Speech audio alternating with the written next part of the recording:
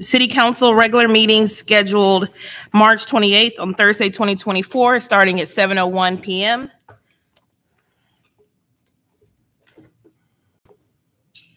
Please rise for the invocation and pledge of allegiance. We'll have Mr. Risch, if you'll please step to the podium and deliver the invocation.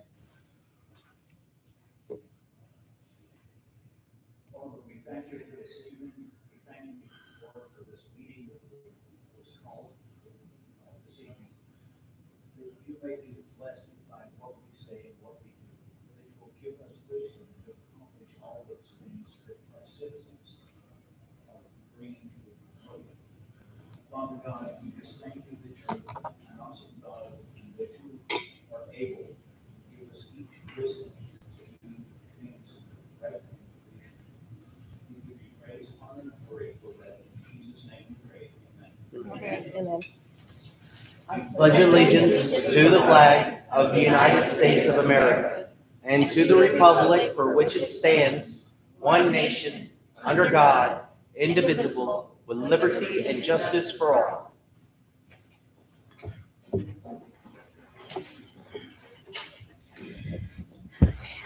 Mission statement. The City of Kirby is dedicated to delivering excellent municipal services to our community in a fiscally responsible manner. Please call roll.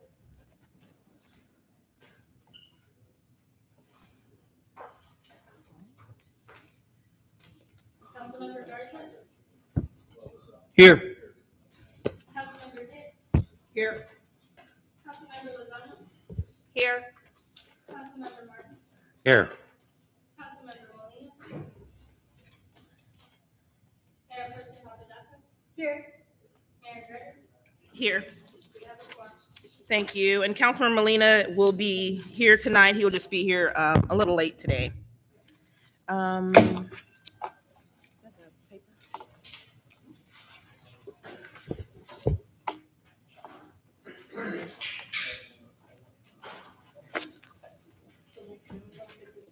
Thank you.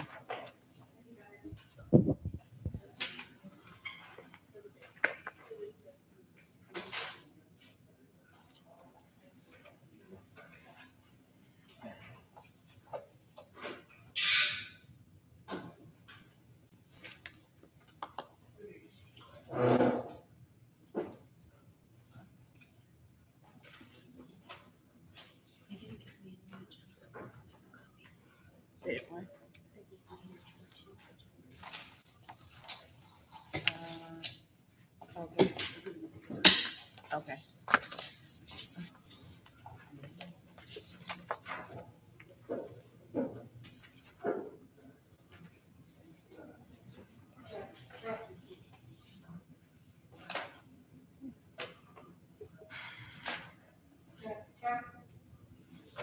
No.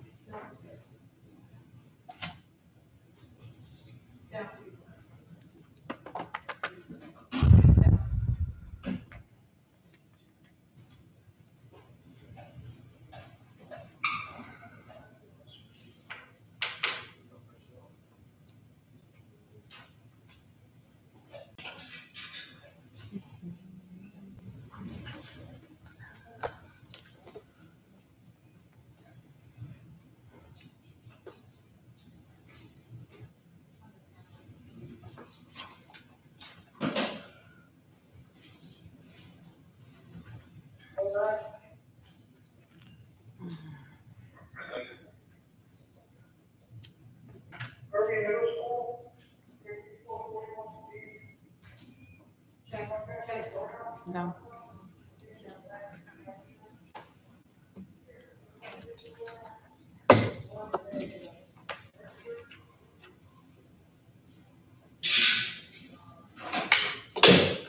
There's no, okay.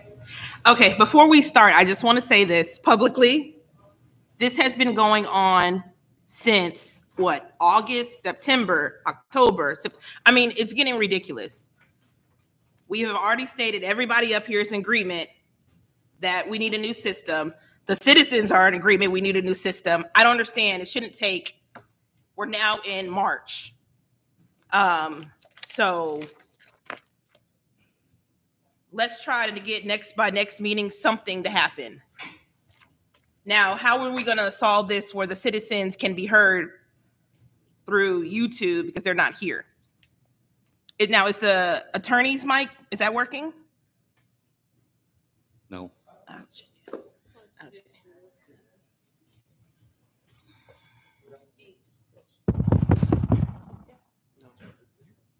She tapped her own. Yeah, but hers is working. But what about him? And Yeah, I wasn't working over there. You're right. okay.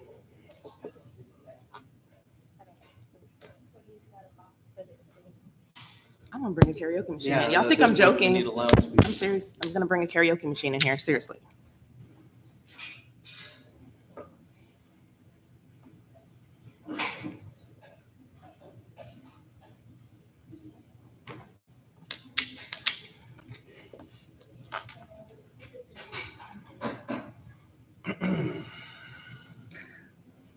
Did it work at the last meeting? Mhm. Not this meeting, I'm talking about.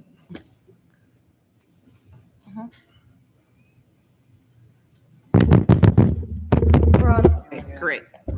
This is the one that goes to sleep. Okay, we'll just have to keep, hey, we need batteries. Check. Okay. All right, that's we're on. great. Okay. And the city attorney's mic.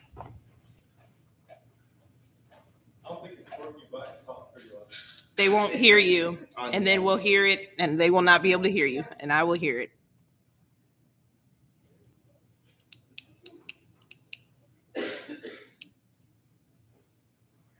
Check. No. Okay. Well, is this mic working? Mhm. We can sit here. I just don't want anybody saying that they can't hear any. Yeah, I'm just. Sir, would you mind moving, please? Do y'all want to scoot down, or do y'all want him to sit right here? We can sit right here until Mr. Molina shows up. And Oh, then that's we'll- right. we'll- And then we'll when he share. gets here, I mean, that's right. whatever it takes. I forgot. You're right, because he is coming. So. Yep.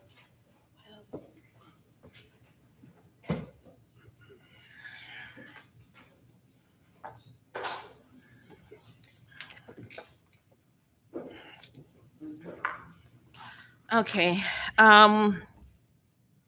We're going to go on to citizen participation. Susan Street, if you please step to the podium. The clock. It turned off. Oh my gosh. Chief, it went out again. I think when she grabbed the mic, it went out. Maybe loose connection or what? No, it's this one. I'll work it out in case there's a constant issue. Check. Check. Okay. All right. All right.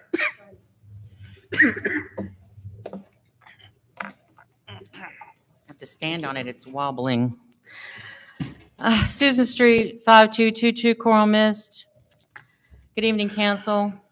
I need to remind you to pull down your mics when you speak, please. There are a couple of you that forget to do that every time we can't hear you on the video. I don't plan to address your unseemly pursuit of dissolving the Kirby Senior Center other than to point out that at the Kirby Senior Center board meeting on Monday, March 18th, there was no agenda item included to discuss this process or to vote for dissolution. Consequently, item 8E on this council agenda stating a public hearing just doesn't work. The board has not discussed it. Therefore, how does this council know that it should be discussed? Did it have been discussed at another time amongst the board members who are also council members? Isn't that a violation of the Open Meetings Act? There's a quorum of the same people on both the board and the council. And again, there is no separate agenda item to open and close a public hearing this evening, as I stated at the previous meeting. Don't you think the seniors who use the center have a right to voice their opinions about having the city take over their center? So on to the budget. I'm having difficulty finding a budget amendment for the end of fiscal year 22-23. This council showed item D to amend the police department's budget on November 16, 23. But, and there is no vote shown in the meetings of that meeting, the item was to be brought back for future meeting. There was an update present. There was an update presentation, but no action item on the December 14th, 23 agenda. The council has voted to create a Parks and Recreation Department on February 22nd, 2024, with little knowledge of actual added costs related to the current budget. In that same meeting, council voted to pay for fitness instructors, including water aerobics. Where is that money coming from? The city council has a policy that states the city must keep 4 months reserve in the bank. This comes to approximately $1.4 million. There has been no amended budget for the 23-24 fiscal year, but this council keeps adding expenses. Tonight, with Ackerman change orders alone, you'll be adding $135,161 to the bond budget. And we were told that the city started with about $1.2 million, and the bid is just over $10 million. Some of that additional expense of about $4 million could be justified as sewer water repairs and come from the water fund, but the additional change orders may or may not be able to come from that fund. How do you approve expenditures without knowing how much money you actually have? Don't you people have a personal budget that you have to manage? Or do you just put the extra expenses on a credit card? The city cannot do that. You're also considering an additional $39,000 for a street assessment. Do we really need to do that? Who doesn't know what streets need to be fixed? We all drive in Kirby and know that there are certain sections of road that need help. We aren't talking about doing an entire street, only the bad sections of specific streets. Yes, San Antonio has this assessment done every 4 or 5 years, but they are so much bigger and have hundreds of miles of road to consider. We only have about 94 streets, some short, less than 200 feet, and some long, over a mile. And we know where the issues are. The zipper machine was purchased for that purpose, to fix sections of road that need repaired. Yes, there is an additional cost for running the machinery that we don't have, but that is minimal and can be coordinated with multiple zipper repairs. Council, please think about what you're spending our money on, and is it really necessary? Or can common sense and simple observation be applied to do what needs to be done? From my perspective, the city needs to, 1, provide a final budget for the last year, 2022-23, with amended totals and the additional budget line items. And 2, provide an amended budget showing additional expenditures for 23-24. The residents of Kirby deserve to be informed of how their tax money is being spent, and the council can then make informed decisions on future expenses. Because I'm willing to bet that no one on council knows if the city is in the. Thank you. Moving on to Emma Lumbrios. Lumbrios. Will you please step up forward to the podium after, is You're it? gonna have to keep pressing it so Okay. it keeps going through. Okay. I'm Deborah Coleman with Neighbors. We have the same concern. Are you, no, we'll be separate. Separate? Correct.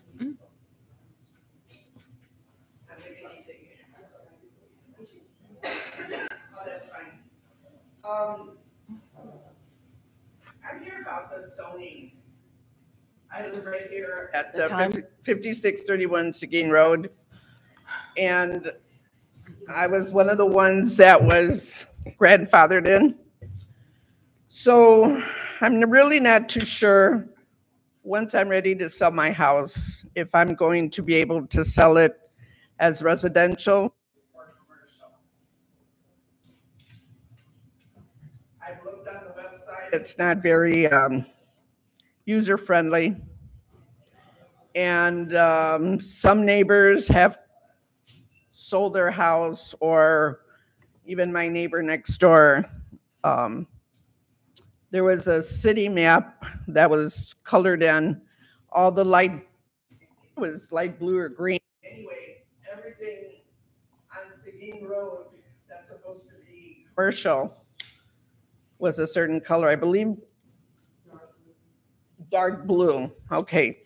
My neighbor has been coming to the council meetings, and on that map, anything that is light blue is considered residential. Well, she had hers switched over to residential. So I'm really not sure what's going on. How did that happen?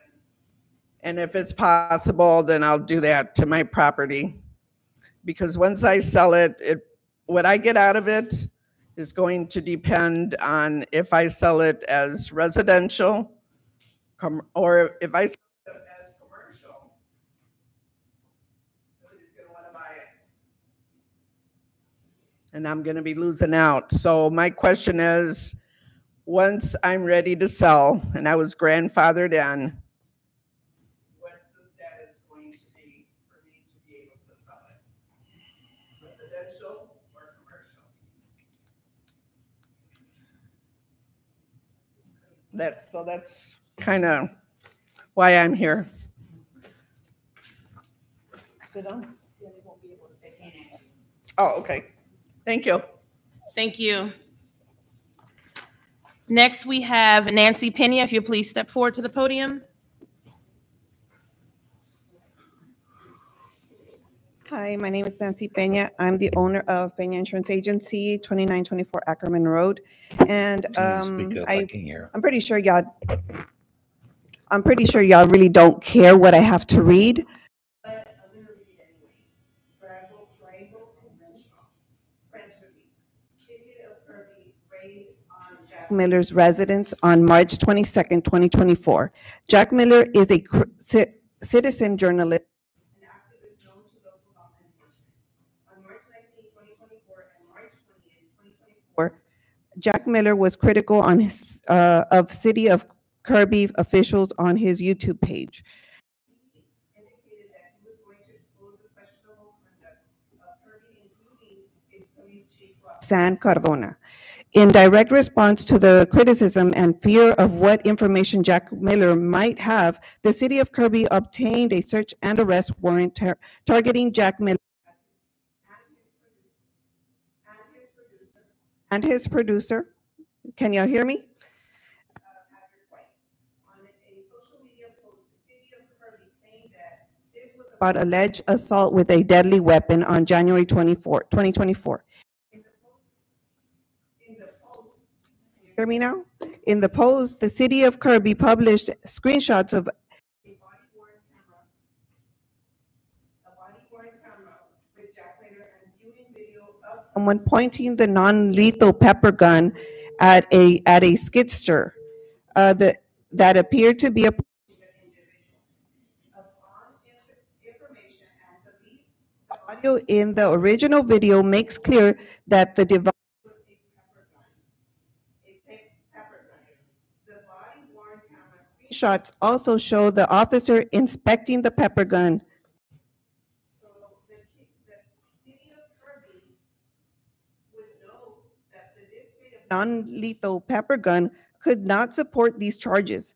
The Texas Penal Code describes a deadly weapon as a firearm. Let me read that again. Deadly weapon as a the Texas Penal Code describes a deadly weapon as a firearm manifestly designed, or adapted for the purpose of inflicting death or serious bodily injury. Furthermore, the deadly weapon must be used during the commission of an assault and causes serious bodily injury. It appears there was no deadly weapon and no serious bodily injury. So if the City of Kirby knows the charges are not legitimate, what is this really about? It appears Jack there threatens the City of Kirby and they want to silence him. The search warrant allowed the city to take from Jack Miller computers, CD-ROMs, DVDs, zip drives, external hard drives, photo books, cell phones, and the list is long. Obviously, the City of Kirby makes a point to highlight Jack Miller's status as an activist. They are threatening him differently or treating him differently because of his status. We look forward to all charges being dismissed against these individuals. Once that happens, we stand ready to fully prosecute claims against the City of Kirby and its officials for false arrest, unlawful search of seizure, malicious prosecution, and many causes of action. Brandon Bryant. y'all know, y'all also touched someone that I love dearly. Y'all, where should I go? Where should I push it? Can you pause it, please? So, just give her some time. I need this.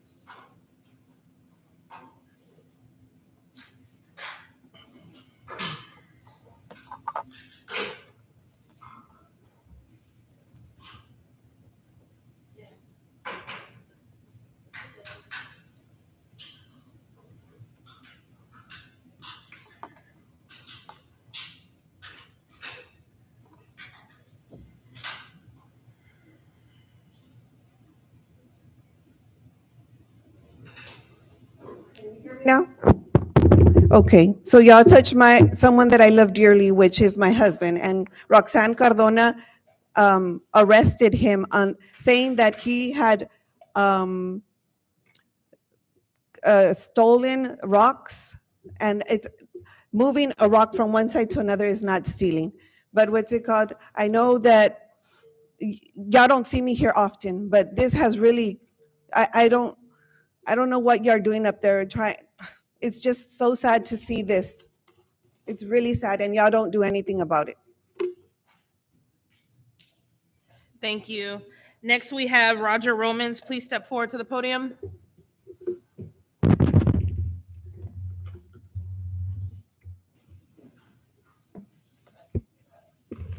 Roger Romans, 4511 Henneke. I'm speaking this evening on item 9E. Discussion, possible action directing the interim city manager to proceed with legal guidance.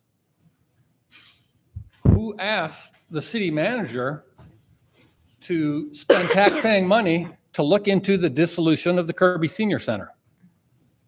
Okay, this is the first time dissolution is coming to this council.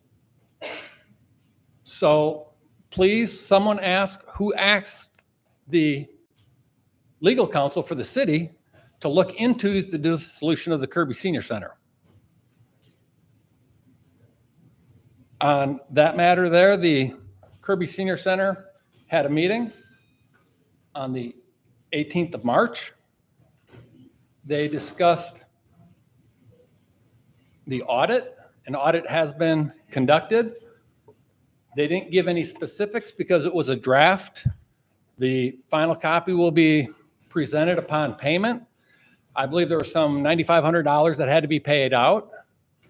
Some of the other stuff at the meeting that was talked about, outstanding bills, was $7,200 to PRESA, $16,000 to the IRS for back taxes, penalties and fees, interest. They gave the statement that the senior center had $17,000, $10,000 in savings, $7,000 in checking. The $10,000 was set aside for the budget. It's going to be about $9,500 for the totality of the budget. Well, that's $23,000 to be spent, and there's only $7,000 in the checking account. If y'all are dissolving the Kirby Senior Center Corporation, who incurs the debt? You have the authority to dissolve the corporation, but you do not have the authority to dissolve the debt. These were just 3 bills. They did not go into detail on any other outstanding bills. As the audit is in draft mode, can't look at that. Referencing the audit, they didn't specify what year the audit was. Was it the 2022 audit or the 2023 audit? The last audit that was completed was in 2021. They also stated they had to readjust the baseline. Why would you have to readjust a baseline when you had 2021 as an audit? That is your baseline. An audit, if it's conducted, even if it was for 2023, would need to go back to 2021, which would have been the baseline, and you have to do the audit for the 2 years. There's only one reason to readjust your baseline. It's to cover something up. Was it mismanagement? You know, was it poor direction or what? This council has removed the previous board, I believe it was back in July or August, and replaced the board with 5 council members. At that time, if there was any mismanagement or any malfeasance by the board, they should have been held accountable. The fact that there was no accountability done means the current board is now accountable for their misdoings. Part of leadership is taking swift and appropriate corrective actions. When you don't take the corrective actions, it then becomes your burden. Please, if you're going to dissolve, make an accurate assessment of what the debt is that we, the residents, are going to have to incur. And let us know out of what departments is this money going to come out of. We started the meeting acting in a fiscally responsible manner. Are we being fiscally responsible when we're taking on other people's debt because we want to cover up for wrongdoing or malfeasance? Let's hold people accountable so that we, the taxpayers, don't have to bear that burden with reduced services because, as Ms. Street stated earlier, you know, the money comes out of somewhere. Thank you. Thank you. Thank you. Next, we have Deborah Coburn. Please step forward to the podium. Hello, I'm Deborah Coburn. I live at 5638 Old Seguin Road, right down the street. And along with my neighbor here, Emma, we recently found out that our zoning, we're in zone C2, which zones us in commercial. And we're just trying to find out a little bit more information about that. Like, how do we get zoned back to residential? Or as she stated, we were grandfathered in. What does that mean? I'm sure the information is there. It's just, we're just becoming privy to all this since we're deciding to sell our property. So we just need a little bit more information about that and where we can go and find it, because we went on the website, but it's just a little bit vague. It doesn't really tell us a whole lot. So we're just trying to find out where we can find out more information about the zoning in on our street in Old Seguin Road. Thank you. Thank you.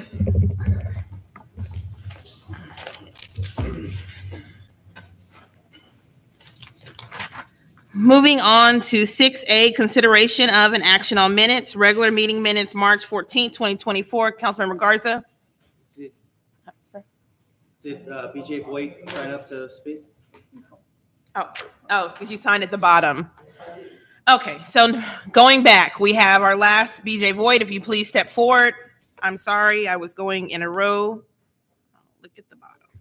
My name is BJ Voigt. I reside at 3634 Kirby Drive for over 62 years, which I'm not supposed to say that, but I do anyway.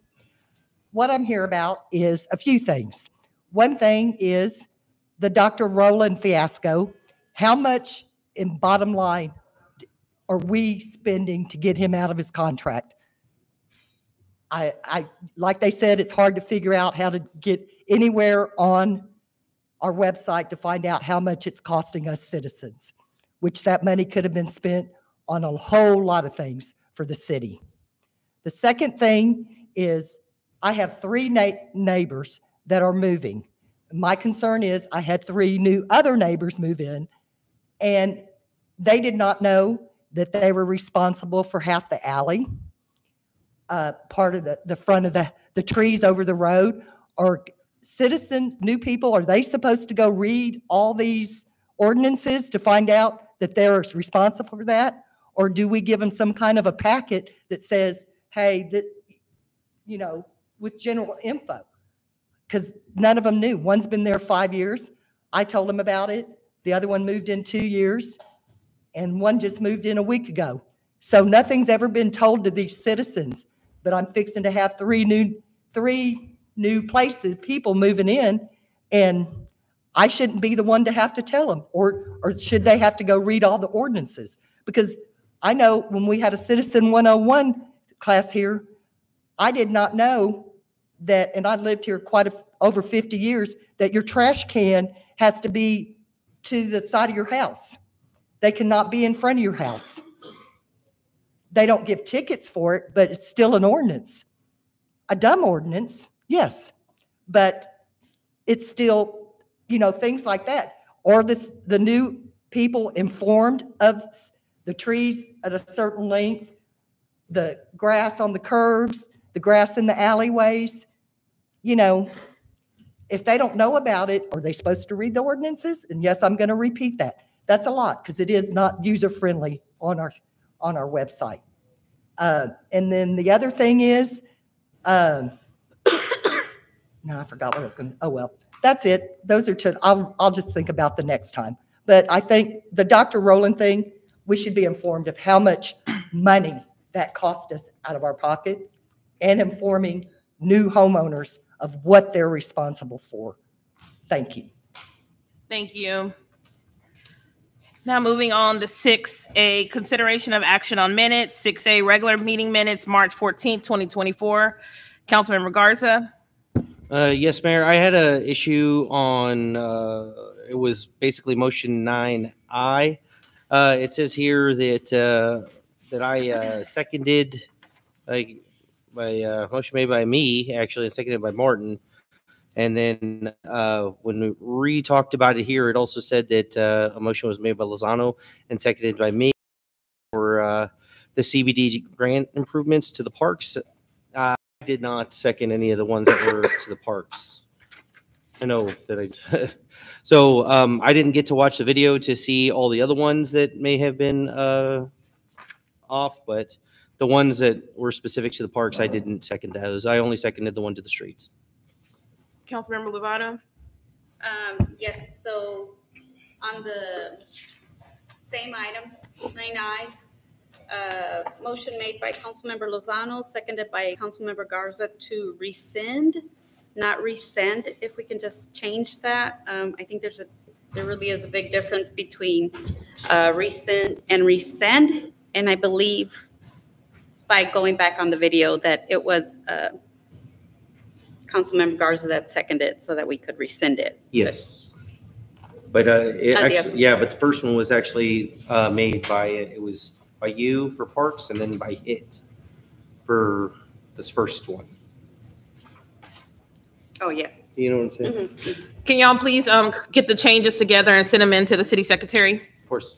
Okay, we'll bring that back. Thank you. Moving on to 7A, interim city manager report. 7A, discussion and update fire department. Oh, wait.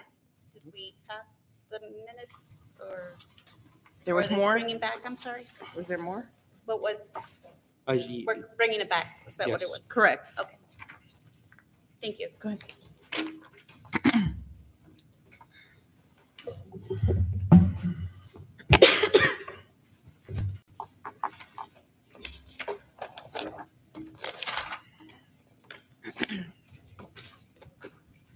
Go ahead. Council members, the council, at the last council meeting, asked that we bring back the city manager report for discussion purposes, so that's why we put it back on the agenda. If you have any questions regarding the prior city manager report or today's report. The only thing I wanted back was the water. I mean, I never asked to put the discussion update on the fire department. Well, we put them all on there. Okay. Right. We're good. And by the way, just so everybody up knows, I did not have anything to do with this agenda, by the way. Moving on to 7B, discussion and update of finance department, water utility update. We don't have anybody here. Madam Mayor, members, we provided the documentation from the finance department to you all. One thing that came to my attention is the person council raised what was termed as adjustments, and one in particular was almost a $750,000 adjustment that had to be made, and that was a clerical error. The actual bill was $85, so it was a clerical error. So that, but nonetheless, it was reflected as an adjustment. What I asked the finance director and former program supervisor to break down the various types of adjustments, because my sense was that there's a maybe not a clear understanding of what adjustments mean. So there's several different categories. One category is called clerical adjustments, where we just had an input error, and that resulted in a need to make an adjustment. So for each month, we've identified the amount of the clerical error adjustments and the total number of accounts that are involved. Like, for example, in October, there was 2 adjustments that totaled about $169. And that was in the month of October. November, there was 2 adjustments totaling almost $83 and so on and so forth. December was $23.23 and so on and so forth. The next category is meter read errors. And that's where we had the big ticket item, and that was a $760,000 misread, and actually that came to our attention by the resident. That's the one that I mentioned a while ago, where we made an adjustment of $749, and because the actual bill was $85. So the bill was $85, but it was an error in the meter read. I believe we read about 10% of our meters, the rest are electronically read, but there's a manual read on, I believe, about 10% of those meters. So this is unfortunately a common occurrence in other places where sometimes there's an input error. And then there's water leaks. These are water leaks on the city side where we eat the cost for the loss of water. There's another one. There's another one that'll come up in March, because I just saw it in the last day or so. So it's not reflected on the report, and it accounts for a large business in town where we were losing a substantial amount of water. And then the next category is water leaks on the customer side, where we make adjustments if they're able to provide us a receipt showing that the water leak was repaired, then we make an adjustment on our side. What we do is look at the previous 3 months, calculate an average, and that's what we charge the resident to give them some benefit of the doubt whenever there's a significant water leak on their side, and if they have it repaired immediately. And then there's some other miscellaneous adjustments, but that pretty much captures most of the adjustments that we're experiencing today, and we'll continue to keep council up to date on that. There's a summary in terms of, I know we went through about almost 9 months of not pursuing disconnects or late fees for about 9 months. So our former program supervisor put together a narrative. I know I was asked about that. I didn't exercise any editorial liberties with that. I went to council to see exactly what we're being told, and so that information that's in the handout in terms of to the rest of our knowledge of what happened and when it's provided in the council package. We discussed that at and then on this is a piece that, or this is an element of the finance director's report. The ARPA funds were a year in being filed. They were due up last year, March of 2023. The interim finance director got that report updated, and as a result of that reconciliation, we now have the data for the 24 report that will be due at the end of April. In that report, what we reflected was council's intent to apply the remaining balance of about $1.1 million that we had in remaining ARPA funds or COVID funds that would be applied to Foxcroft and the Ackerman Street projects, and that we need those additional resources for those 2 projects. So what the ARPA funds asked for is that money committed, and we said yes, and this is where, this is how it's committed based on what council, the council intent of the last council meeting.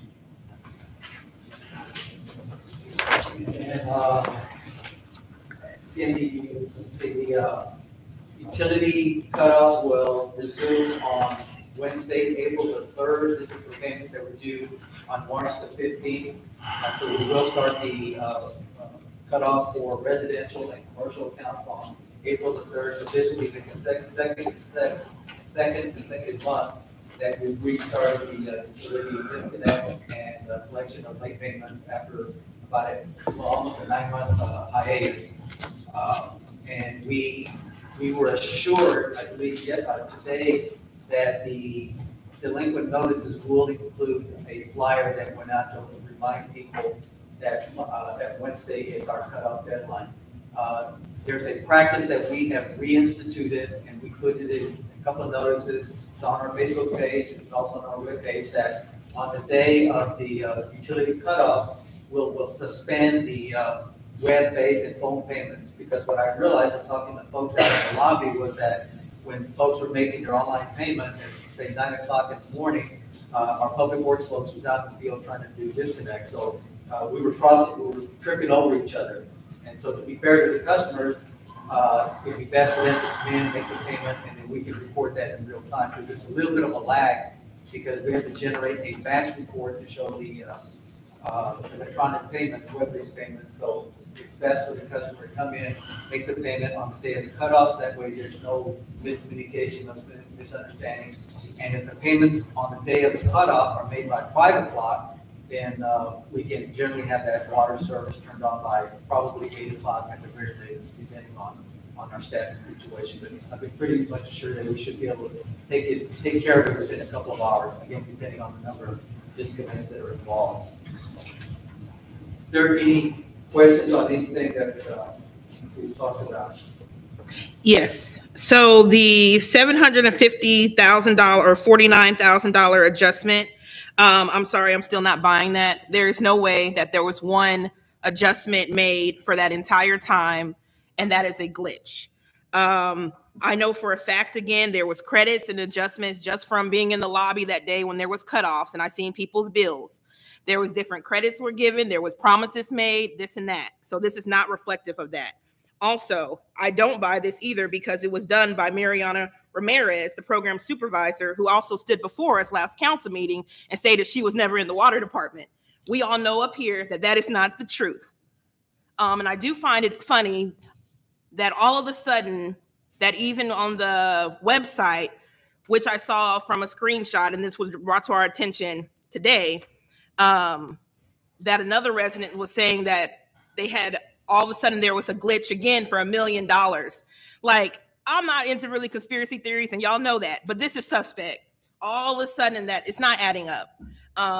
We're just going by off of what somebody is saying, and then we go back to this utility billings update again by that same program supervisor who was doing the water billing at the time before. I even watched the YouTube video from the one that Councilmember Martin and Molina attended for the utility town hall. And August 2nd, cutoffs were supposed to resume. And then I go back and I'm still even thinking lumping together September through December. Even if you look after that. So this is what I'm basically saying. Every week it's a different story that we hear. Every single week we hear something different. There's a different timeline presented to us. I understand that that staff member is going to be no longer with us, but just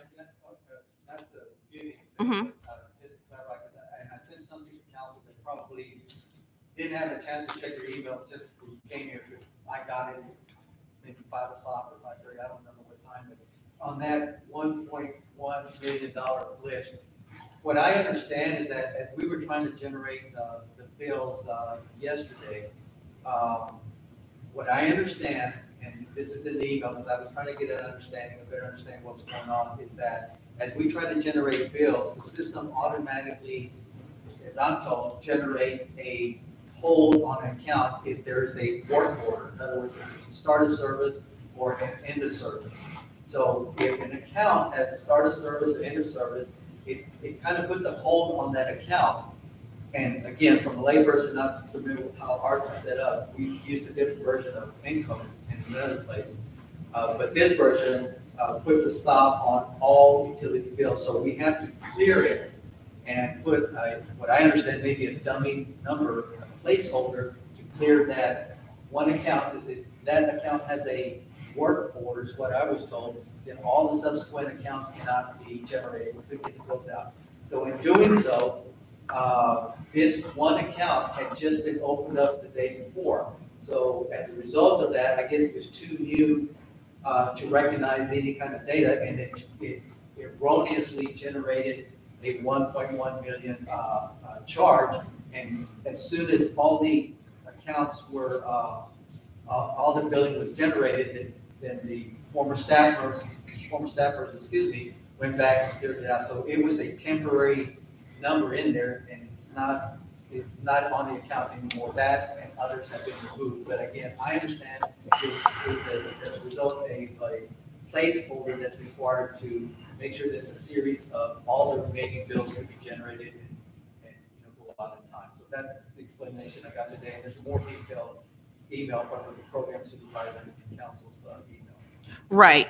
Now, also, I read that email. Every single day, there was some entering of numbers incorrect for months. Every single day, we're talking about somebody was supposed to be $80 and they put in $8,000. I mean, this was going on a continuous basis. We know there wasn't direct deposits. We know that there was money laying around. We know all of this stuff was happening. Matter of fact, from last meeting, we were told sitting up here that direct deposits were done up to date daily, and they were not.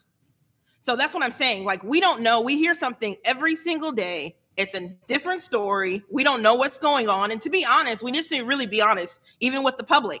We don't know, and we are not going to know unless there's like a forensic audit. I mean, let's be honest. We're not going to know what's really going on with accounts or anything of that nature. Because normally, when there is something like that going on, errors like that every single day for months, something suspect is going on. Councilman Martin. Yeah, I agree with you, Mayor. And that's a possibility where fraud could be coming in, money could be stolen or whatever. But what I wanted to ask you was this $1.1 million that was just a number thrown in there by the computer system. Is that same number going to be used every time this happens? I can't explain why that number, that specific dollar amount populated versus any other number. I mean, it'd be easy to identify if it did. You understand what I'm saying?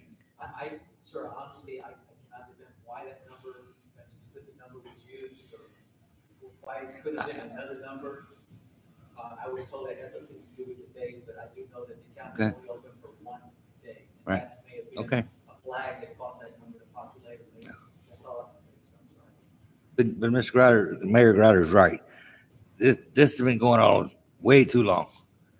And hopefully you got a handle on it now. Well, yes, sir. I mean, we have two folks here that are helping us with the audit, and it's a time for this, they help them look at other issues, but the primary focus is to make sure that their audit is ready by the end of April. And so at that time, or after that time frame, we'll be in a better position to address any other concerns that they have in terms of improprieties or other issues that they have to be concerned with council. I understand that some of our citizens are going to say things to try to get out from paying a bill or whatever. They may have done that in the past. So I never got a beer. I didn't think I owed anything. Nobody knows that's wrong. You know you're going to owe something every month, whether it's just a service charge. Whether you use it or not, you're going to get a service charge.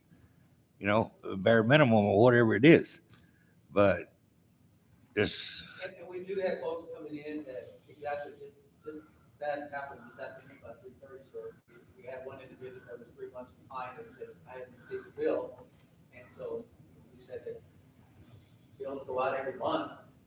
So we worked out a payment plan with them to help them out, like we do for other folks. Right. So it's a payment plan. We have a form that they fill out, and they commit to paying a percentage, either 50% or 30% of the bill, and in addition to their regular bill. And if they don't make that payment the following month or subsequent month after that, then we'll make a water cut off. Okay.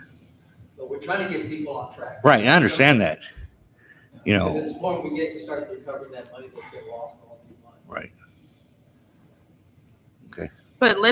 But this is what we need to be honest and be clear with, is that, yes, there is audit going on, but that's just a regular city audit. That is not a deep dive into the water department and the billing.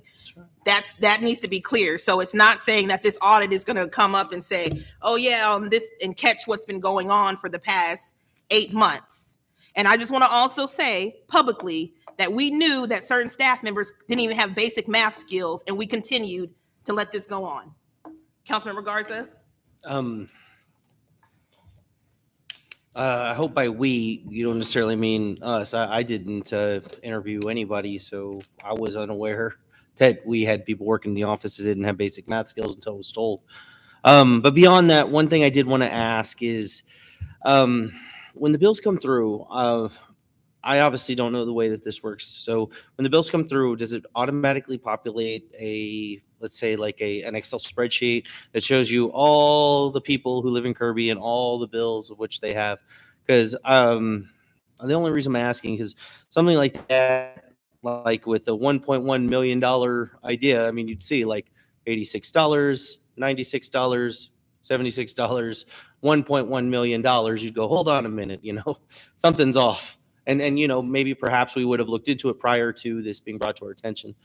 Sir, I mean, I've had conversations with some council members on that issue. It's the same dilemma I've encountered in other places where I hear you, that when you see an anomaly like that, well, two things. We had a conversation with the public works folks that if you're doing a meter read and it says, your reading is 100, and then the next read is 75, then, there's something amiss. And so we had that 2 weeks ago where it went backwards, the second reading. On the other hand, the flip side was if your reading was 100 and the next one was 50,000, then again, something's amiss. So that's something we talked about. We need to train our eyes to pay attention to those problems so that we don't pass the problem on to something else. Now, in terms of what we generate here, yes, I've seen it happen other places. I'm not defending. I'm simply explaining that, we've had conversations with folks that if you see something pop up that's out of the norm, it should catch our attention. I think the next version of Encode, and that's a discussion for another day. I've asked the staff if that was presented to council. I understand it may have been. I don't have a dollar amount on that, but a previous version of Encode that I worked with showed those anomalies not only to us, to the office staff, but for the customer. So in real time, like your another utility in town, you could look up your account and you could see on a daily basis your consumption to the 10th of a gallon. And so at some point, as time permits, because we've got part of our plate full, we'll come back to council and see if that's a policy decision council wants to make to buy into an upgraded version of Encode. Because I know with the staff we have on board, in fact, we had a consultant come on board, and once she was being explained Encode, she just kind of threw her hands up and left. So we thought it was going to be our backup to one of the ladies that was in the meeting, and it just didn't work out. So part of it is human error on several fronts and at different levels, and part of it is the technology could be upgrade. Yes, I mean we can't always blame it on technology, but it's not all technical. I get you. So basically, what I was asking though was we don't. I mean, you're saying that a newer version of Encode actually offers what I was stating, where it would. I believe so, yeah. That's what I've seen Okay. before. And not only would we see it, we actually the version I used or was familiar with, because it was an updated version, was a customer, if they're signed up on the app, they can get a notification if they have a leak at the same time they leak. But I mean, we didn't have the staff to monitor the leaks, but the customer could see that and come in right away without having to wait until they got the bill at the end of the month. So there is a more customer, what I would call customer user friendly, and also the benefit of the staff. Okay. Perfect. Thank you. And before y'all go, and the reason why I said we is because before Dr. Rowland did let us know that there were certain individuals and what was going on. Even the previous financial consultant said about training, about what they were not doing. He mentioned that, and everybody up here knows, they heard it out of their mouths, what he was saying. Councilmember Lozano. Yes, in regards to this update that it was prepared by our program supervisor. That one that you're looking at was, well, yes, initial numbers were prepared by the program supervisor. and then reviewed by the finance director. And then I discussed it with them, so I think. So when it says reviewed, the interim finance director actually went and looked through all the accounts to make sure that that's. She simply looked at the numbers that were provided and asked for the justification and explanation. So she looked at this sheet, not like additional documentation. Okay. And then the other thing is regarding that error for $1 million. It seemed like the issue started off where there was the order, the work order or whatnot wasn't open and was open but not closed. So is that something that the Public Works has to do? That's or? what I thought, ma'am. I thought it was a city initiated work order, and I was told it was a system generated. I forget the words that you used in the email, but it automatically generated work order, something to that effect. I said, what does that mean? And she said, well, it's the system generating that work order. If I guess they're wanting to close an account, open an account. There was a third category that I just don't remember. But no, that's initially what I thought, but it's not a city. Okay. That's all I have. Mayor Pro Tem. So if you look at, we went weeks without making deposits. We had cash and checks laying around. Citizens' checks were not being cashed for several weeks. All of this is a red flag. We don't know how much money is unaccounted for. We don't know when the deposits were actually made. We'd have to go to the bank to look at all of that. But at this point, I really feel that we need to start looking into a forensic audit because this is too much. There is no explaining this within this building. We need someone to come in here and do a forensic audit and figure this out because we don't know how much money we've lost. And the city of Kirby cannot afford to lose any money. So I feel like we need to really start looking into doing a forensic audit. And then we'll know what really happened because every week we get told different things, but we don't know what's true or not. And the only way we're going to get any truth is by doing a forensic audit. It's going to be costly, but I think it needs to be done. Councilmember Martin. Yeah, Mayor Pro Tem Habitak, I agree with you. But I asked the program supervisor several months ago about this encoding system, and if it would throw a flag if there was something obvious wrong. And she said yes. And apparently, I didn't get the right information. Well, that's what I'm saying. Same thing as the mayor's saying. Something we're being told, and it wasn't happening as we were being told. And because I've talked to a lot of students, says, yeah, they're encoded. You know, if there's a leak, some of them have the system. It's going to show you a leak, you know.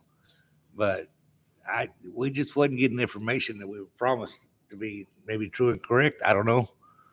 But we need to do better, and we need to start, I think, with a forensic audit, like as they say. I do have a so every company and every they have training programs. I know that we have like online programs where they can train and sit in front of the computer, but it seems like a company as big as that, they would have somebody that can fly out and actually come in here in the office. And I know that's costly, costly to fly them out and do the training. But to be honest, if we had the previous program supervisor and then, it's basically somebody, it's almost like train, like the blind leading the blind. Like, I hate to say it like that, but that's the truth. Like, you have somebody who doesn't know what they're doing, training somebody else. So why wouldn't we get somebody else in here? And then also too, again, as I know I mentioned to you about the inter-service agreements. I know the other mayors have mentioned to me that may possibly some of the other cities that have the same systems do an agreement and they'll bring their people over to like work in the office to kind of show they have the same system. But at this point, I feel like if we can get somebody actually from the company to come in and actually do some official training, I think that is actually worth it.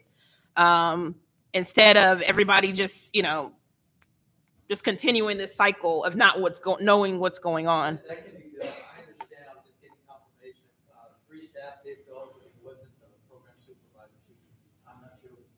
before I came on board. Then I found out that she had been scheduled to go, but did not go. So I don't know if we can contact, but we understand the two consultants and New York City Secretary went to that training. But I don't know how in-depth it was. Anyone else?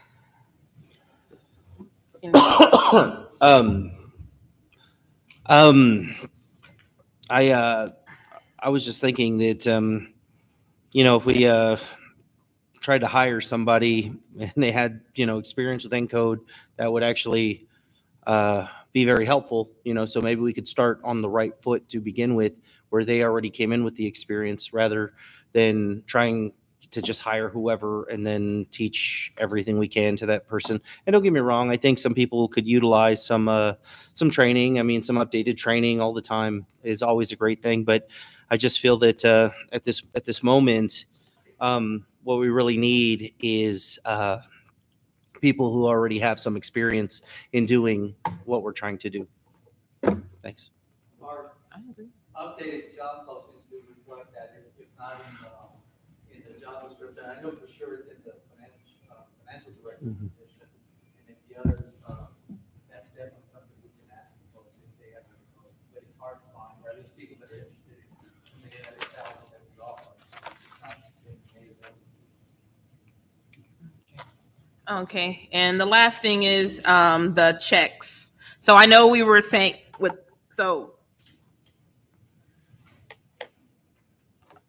there was an email that came and a citizen had a check from January and it just got cashed in March. It was just done in March. So that's a long time.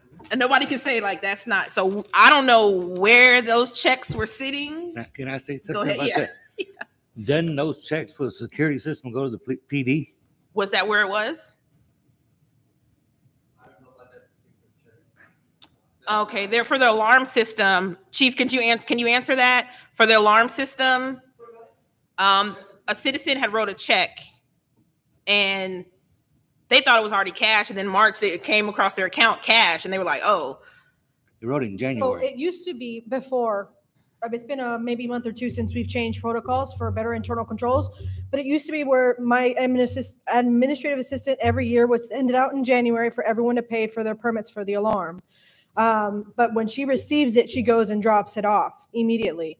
But I didn't know about an alarm permit not being paid or anything about that. No one informed me. Okay, yeah, she sent me the email. I CC the city manager, but I'll CC it again to you, so maybe you can ask just to make sure. I just want to make sure that if it happens again, just make sure that the person. So just to update y'all, animal control and my administrative assistant, I have opted out. I no longer want them touching money. I think we need to control where the money's coming in and let it go through one point. And along with the city manager, he agreed. So we're trying to control that. We're not going to be accepting funds from either department anymore. So it's another work in progress. And the white checks were sitting in the safe for any length of time. I will say, like, I will admit responsibility today. We get deposits for 2 days just because we have such a large volume of folks coming in, and it's a time-intensive process to manually enter the checks. That today we did. The police chief sent over somebody to do 2 days of worth of deposits, so we're holding on to 1 day of deposits that we just didn't get done before the bank closed. So we do have 1 day's deposit, but we're working on that, getting a little bit better about making. Well, we've asked that we make deposits on a daily basis to the best of our ability. And like the chief said, any other external locations where we're accepting money, we brought that in over here, so we shouldn't have checks lingering somewhere else. And same thing with accounts payable that have been delayed coming in from other satellite offices that we've asked that they come here first, and then we know that there's no lag time between that department and us. So it's kind of a work in progress that we're working through. Councilmember Garza? Yes, I believe at the last meeting after Ms. Pierce spoke, I did ask whether or not all the checks had been cashed and whether or not we had already taken care of a lot of this. And I mean, I know it was for water department particularly that we were speaking, but, it was assured that that type of stuff had happened. is there like a separate area where those checks for permits were being held or something of that nature? Because I didn't realize, somebody was, or that checks were being cashed, in March that had been written in January. Or was it just like a whole stack of checks we just eventually took in, or?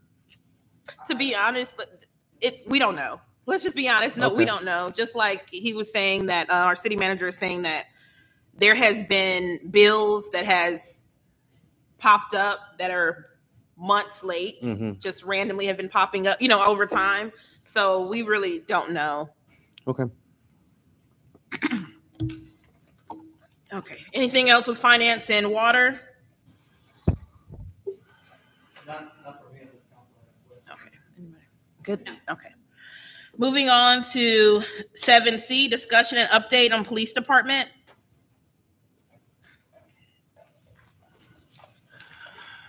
Good evening, council. Just a couple things to update y'all. Don't forget the stats will be posted the first week of April for this month's productivity for the officers. As far as Coffee with Cops, it's still in the air, but we've already kind of planned it out, an idea for it to be on June 15th at 9 a.m. on a Saturday at the Taco Factory. We will have that on the next crime control agenda to discuss and move forward with. Currently, I have 12 full-time officers, 4 reserve. We still need 4 more officers to be at full capacity. We need 1 animal control officer and 1 part-time kennel. Before I go into these questions,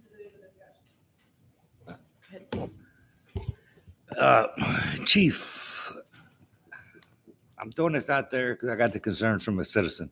Our 2 new vehicles we purchased, Mhm. what are we lacking? So nothing now. They're in the process of we have all of them wrapped. They're at Rescue Ops currently getting all of the lighting and everything put on the vehicles. Okay. Bumper and all. All right. How long have we had these vehicles? I can't tell you the date, but I can come back with a date. Well, it don't matter. It's only been maybe 2 or 3 months or so. Yeah, the point I'm asking the citizens that I can't remember who it was to ask me. How come I was told we didn't have the funding to implement everything it needed inside? So where did that money come from? So I went to crime prevention. So I had the funding up until the next vehicle. So I had $24,000 left for both vehicles. And for me to update them to the safety standard where we'd be a lot more safe and it'd be a lot better interaction with the civilians, I would need another $24,000. So this past week, Ms. Apodaca, I don't even remember when it was. Was it this Tuesday? I believe so. I think it was this Tuesday. We had a meeting and we went through the crime prevention to get the other $24,000. Okay. And when do you think they're going to be on the streets? Well, I don't know how long it's going to take. But I can tell you, I'm hoping within the next 2 months, they're going to be ready and locked and loaded. Thank you. I will keep you updated. Any other questions? Okay, thank you. Thank you. Moving on to 7D, discussion and update Public Works. Madam Mayor and council members, there's some communication from our public works director. He's not available today, he's on vacation. If there's any information there that council wants to follow up with. Any questions that have been made about the Swan Street repair?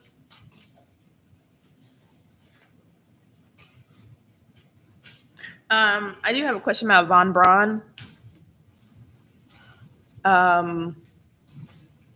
Because wait a minute, let me look at it's not Zipper Streets aren't on this agenda, right? No. So Von Braun, I know last time Councilmember Martin made up a good point because I know how initially it started. I had got a call also saying what's going on in Von Braun, and I said I don't know, to be honest. Like I have no idea. And then I said, well, maybe they're practicing. I don't know. It's like, I don't know. Maybe they're practicing. That's what I've been telling people. But then it came by when somebody was like, you need to go to that street and look how it looks. It looks horrible. I mean, even if they're practicing, but also too, again, we need to know why did they choose that street or exactly how did that happen? that would be a question I think to have that for the next meeting if we can have that. Councilmember Garza. Yeah, I mean, also when it came to Von Braun, from what I'm understanding, not only did we zip Von Braun, but we also attempted to lay the asphalt on Von Braun, of which in the past the zipper machine had been utilized to zip the area, and then we would pack it down as much as we could, and then we would hire a company to come out and lay the topping, and they would also, basically, push down the zipped portions again. They would get their roller, put it down, and then they would put down the asphalt. So I don't know why we decided to do Von Braun, and I don't know why we kind of went that route of trying to top it ourselves. But we obviously don't have the machinery to do asphalt. If anything, we have a pothole filler at best. And my belief was even when we were doing Janky, we zipped it. We what's it called? Crowned it. And then we had a company come in and finish it up. And it's my understanding that that's how the zipper machine ought to be utilized, because it still saved us a ton of money, probably 1/4 of the cost it would have cost us if we hired a company to do it. But in an effort to showcase that, that this can be done for a slight cost, it's my belief that we should continue, if we are going to utilize the zipper machine, to do it in that manner. Thank you. Councilmember Martin. Yes.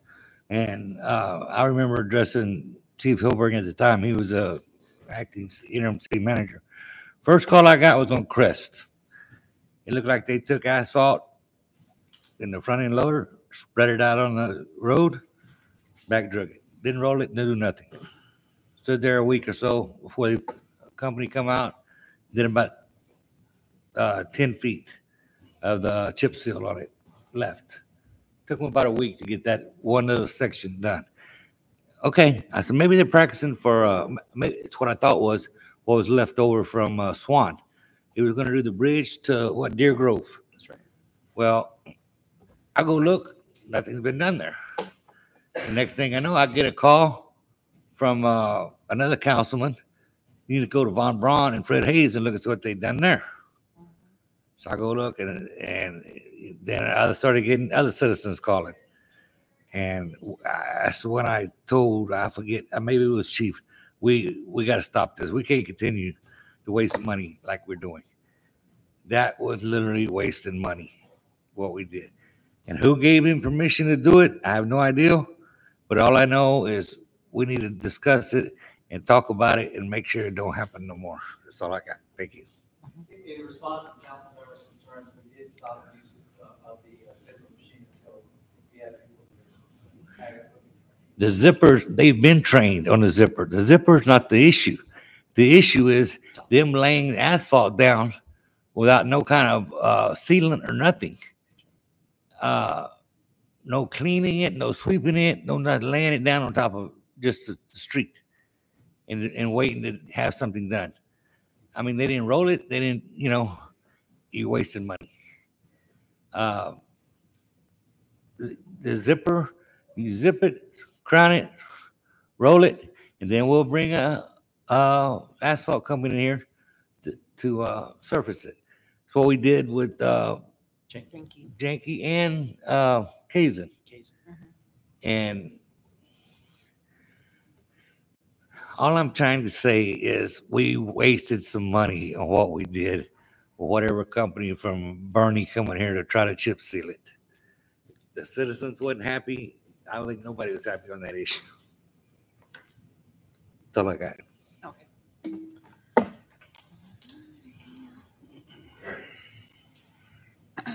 Okay. Moving on. 8A, discussion and possible action on change order number 5, seeking compensation by the Ackerman Road Street Project contractor, Austin Bridge and Road, for the extra 61 unforeseen mailboxes needed to replace all the residents' mailboxes in the amount of $32,025.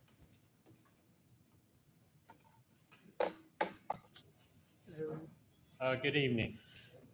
He'll turn the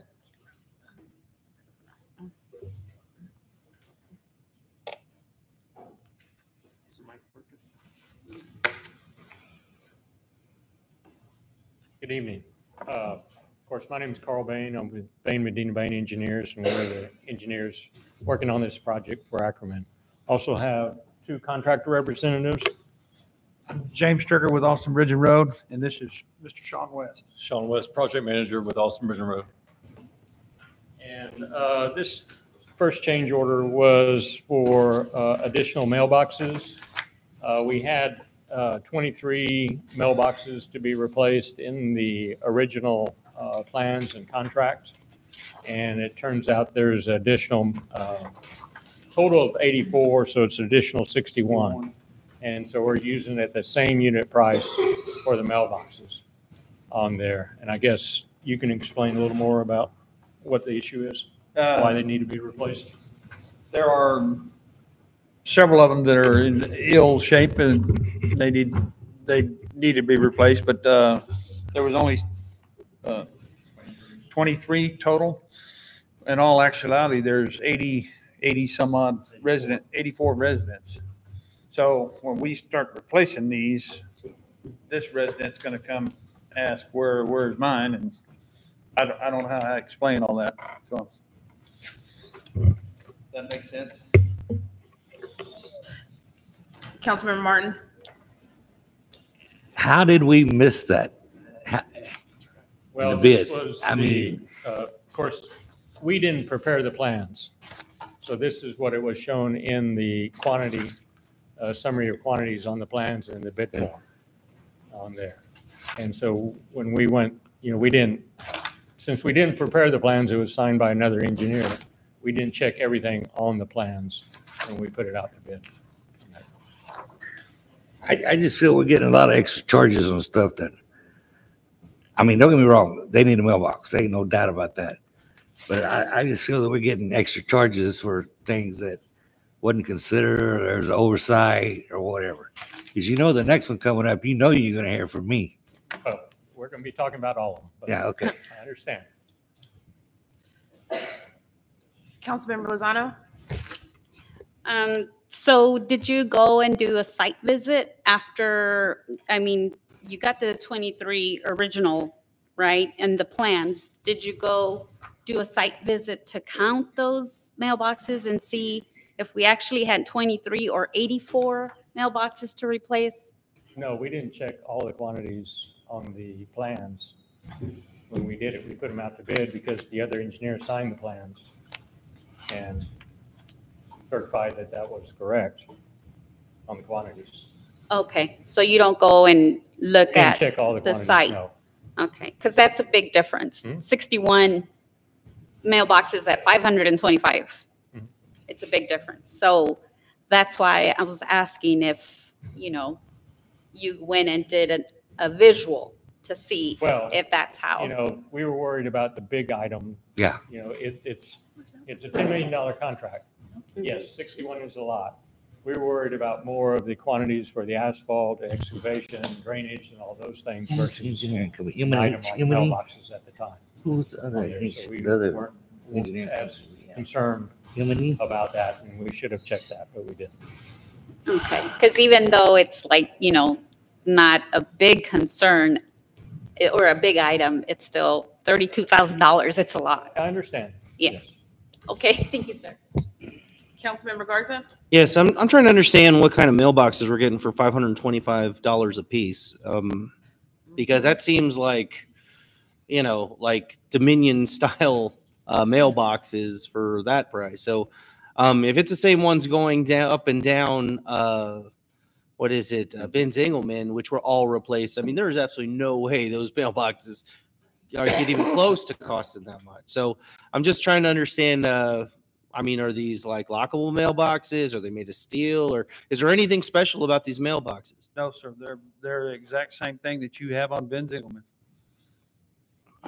Okay, so why is the price $525? There is no way that the pole and the mailbox is costing us that. Well, that's, we do not know how the contractors put their bids together. And so they put their cost in different items and they come up with a total price for that. And their price for mailboxes was $525 on there.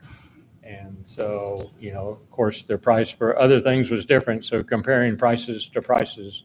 Yeah, I'm just again though. I mean, this seems like a huge price.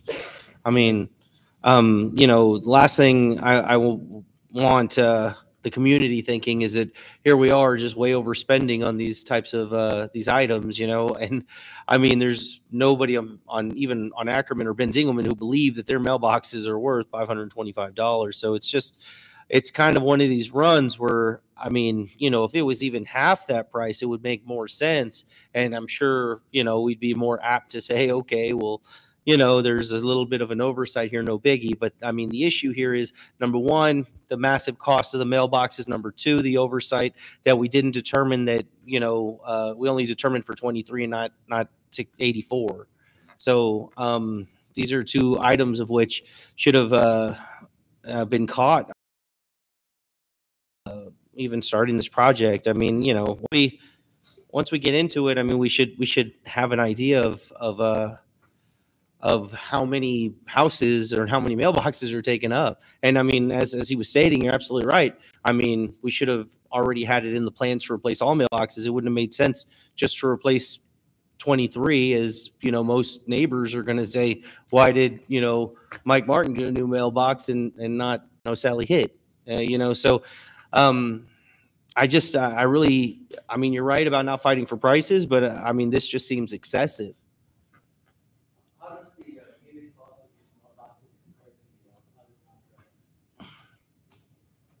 I'd have to check what the other contractors bid first, and then what we had. I don't think we had mailboxes in our other contract. We could check to see what the mailbox price was. They're the standard metal mailboxes. Metal riser pole with a mailbox mounted to the top of it, which is. So an item like this isn't something that we typically construct. This is the subcontractor item.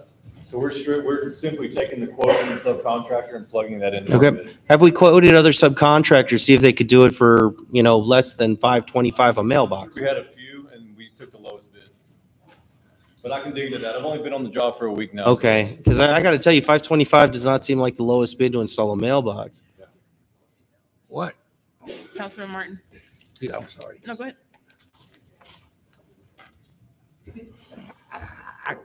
There's no way I can approve this. But what I want to ask you is, what if the city purchases the mailbox and the stakes and the poles, and we just pay for the labor? I don't know what that price would be. I'd have to. Yeah, that's something that we can definitely look into. Because the mailbox is max price $25. Pole, $100 conduit, for another $10 or $15. Yeah. I mean, I'm sorry, I can't. You got to come back. Was the 23 boxes agreed to that price? To the 525? Yeah. The 23 to the 5, what?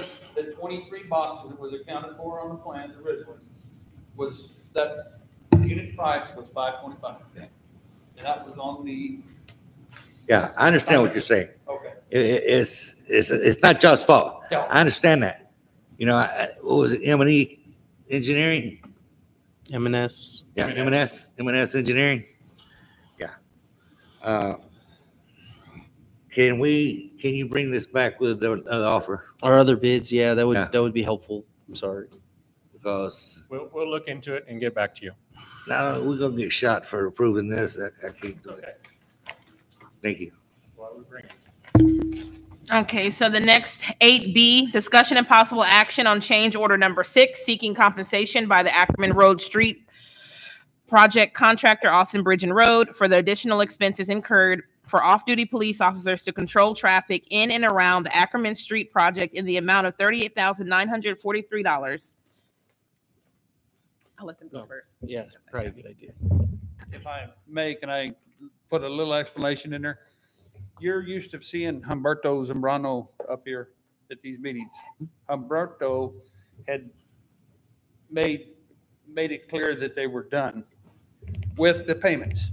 There was a payment already submitted that got caught up in the backlash here that was there that didn't get taken care of. That's what this fee is.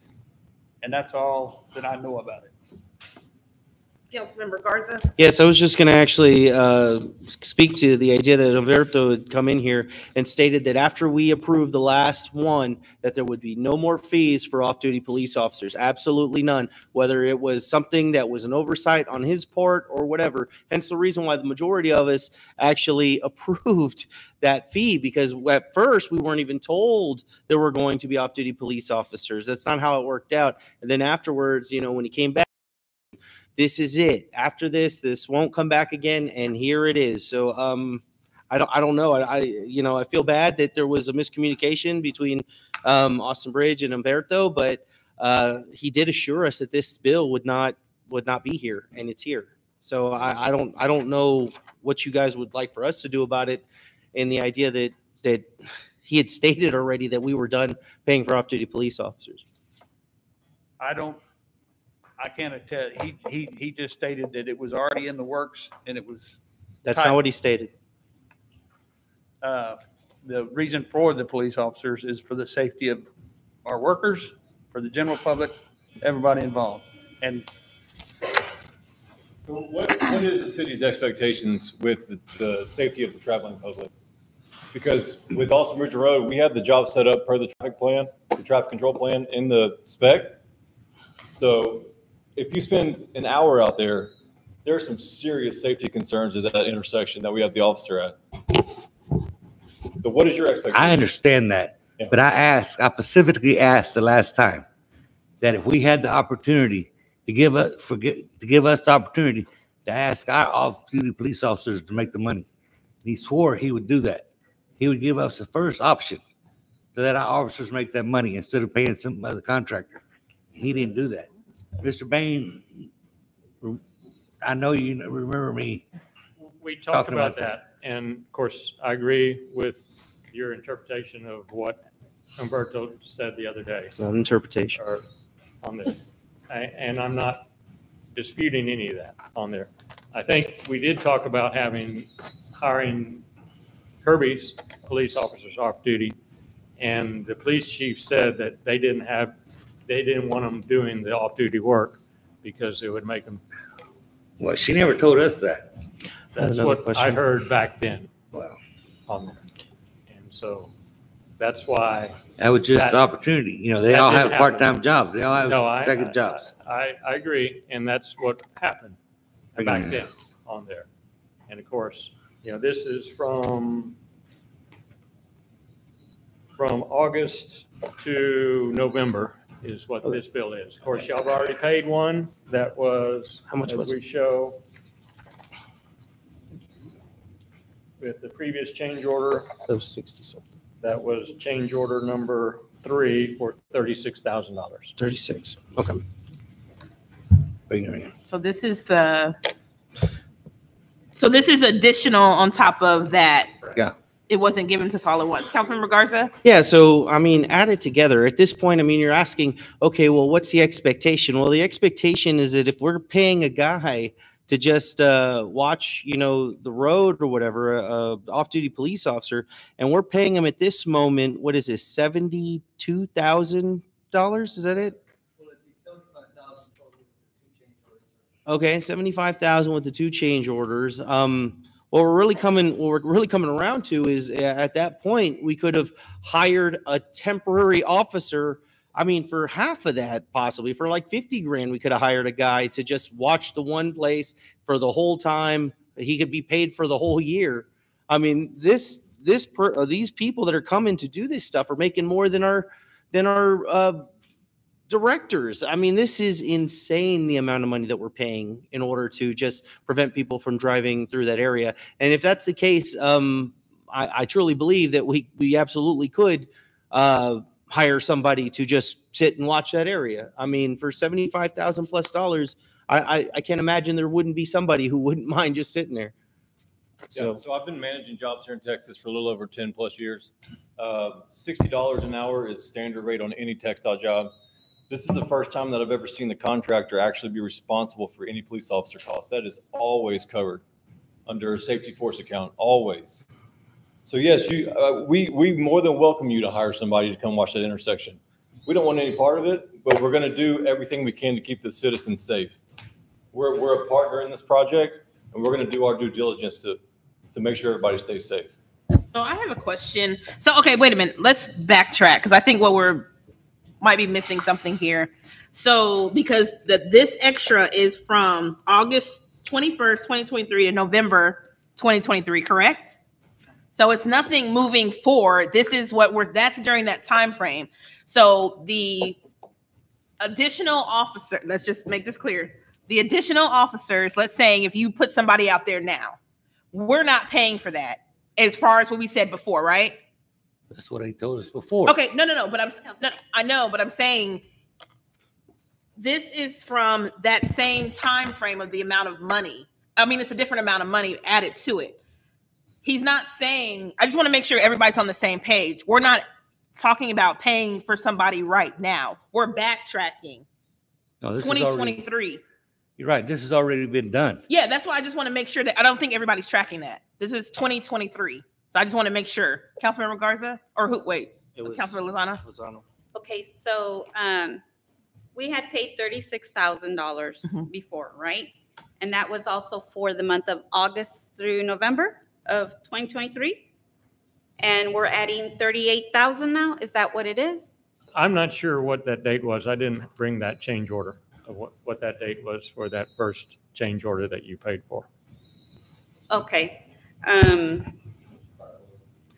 think it was prior to that. I think it was prior to the August 21st. Okay. So when Mr. Humberto was here, I do recall that he had said after we paid that invoice that we would not get billed anymore for the off-duty or the police officer because one, it was not in our contract and it wasn't necessary to have off-duty police officers or any police officers working that area, and that they could use a flag person to do that work that was, that a police officer was doing for $60 an hour.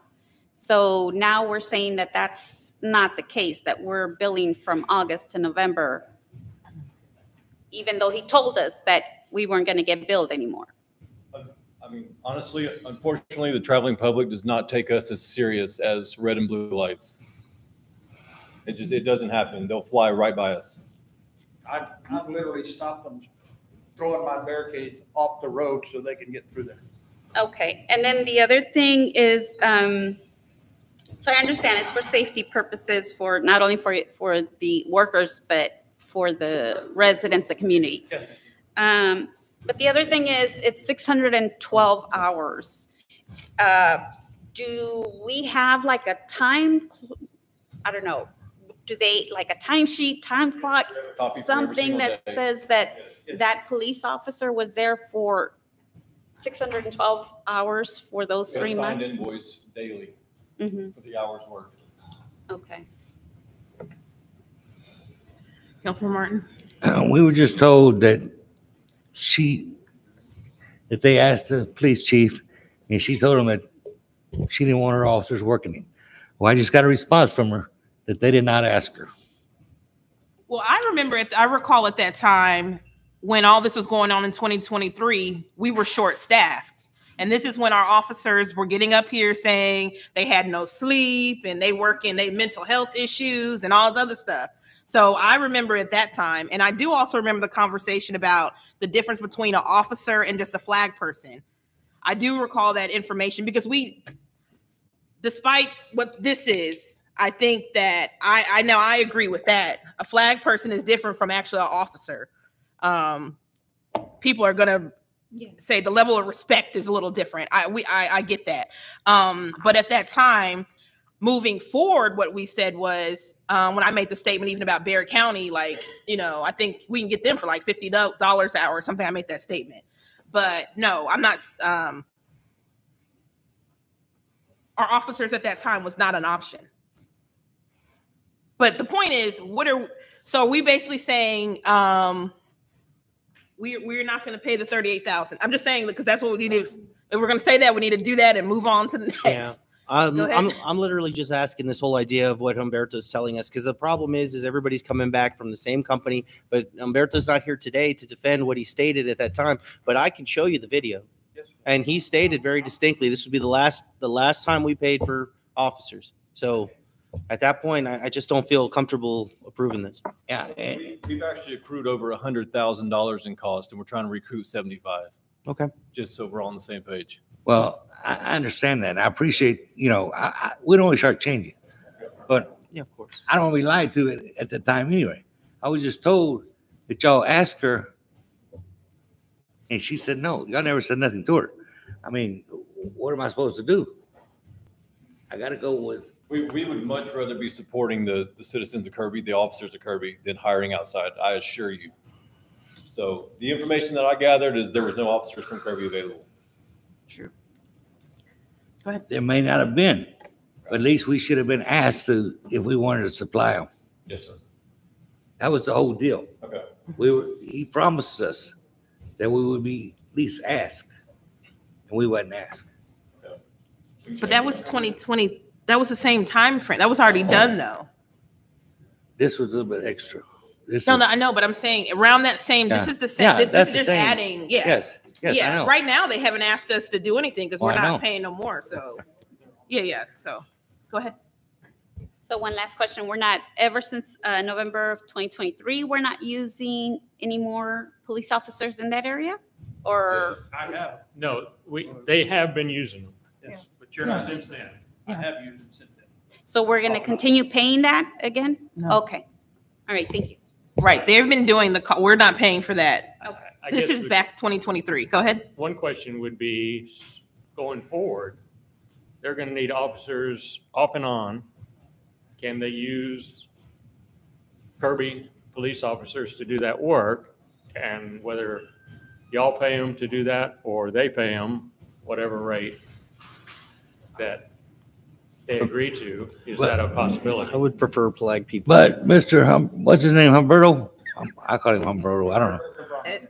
He said they would not need no police officers no more than we would have to pay. That it was covered in y'all's. Well, of course, we're going to be talking about this other change order. When they're doing the work at Ben Zingelman, they're going to need a police officer for some of that work because they've got to do work in that intersection. So there is going to have to be done some work in there with a police officer at that intersection. Okay. At least when the time comes, ask our chief to ask our employees. Please, we at can least do give that. them, at least And give them an I- offer. They might not want to do it. That's fine. But give them the opportunity to make some extra money. They will give, I can't Hold on. guarantee. I don't think we all agree on that. Man, wait a minute. Councilmember Garza. Yeah, I want to go back to the idea of flag people. I mean, if we're, what we're trying to do is prevent people from going in between. We're talking right where Ben Zingelman is on Ackerman to get to either the VFW or get to Puppy Power. Now, we've been very adamant that if Ben Zingelman, the faster we can get it open between right there at Ackerman going up towards the park, that if we can get that open, that it'll alleviate the majority of traffic that's trying to get through that area. So, I mean, Humberto had stated that he was trying everything to ensure that was going to open as quickly as possible so we wouldn't have these types of issues. And the whole thing is in that, I still believe that what's being done with officers can absolutely be done with flag people. I mean, I have to tell you, I drive a lot, and whenever I get to a two-way run and I see a guy holding a stop sign, who, I'm not going to just take off because I'm probably going to run head on with an 18-wheeler. So, I mean, I think the idea, if you put a guy out there, has a stop sign, and a slow on the other side, there's a good opportunity that's not going to happen. But even better, if you open Ben Zingelman going towards the high school, you're really going to alleviate the amount of traffic trying to cut through at any given time. It'll only be pretty much restricted to the people who are living in those houses in that area right there. Hence the reason why he was even talking about shutting down the whole street between, it was like Ackerman between Ben Zingelman to Cinderella, and they would shut it down completely except to residents. But again, in order to do that kind of stuff, it would have to have access to go Ben Zingelman towards the high school. that's how this kind of goes. I'm not entirely in agreement with Mr. Martin. I believe that this can actually be done with flag people, and I think the faster that we open Ben Zingelman, the quicker and easier this will all be for all of us. Okay, so what are we gonna do about this $38,943? That's the Are question. we going to vote? We gonna make a motion? Is that what you want? Okay. Hold on, where are we? 36,000. No, Bravo B. Okay, so I make a motion to approve change order number 6, seeking compensation by the Ackerman Retreat Road Project, contractor Austin Bridge and Bridge? It's Austin Bridge and Road. For the additional expenses incurred for off-duty police officers to control traffic in and around the Ackerman Street project in the amount of $38,943. Have a second?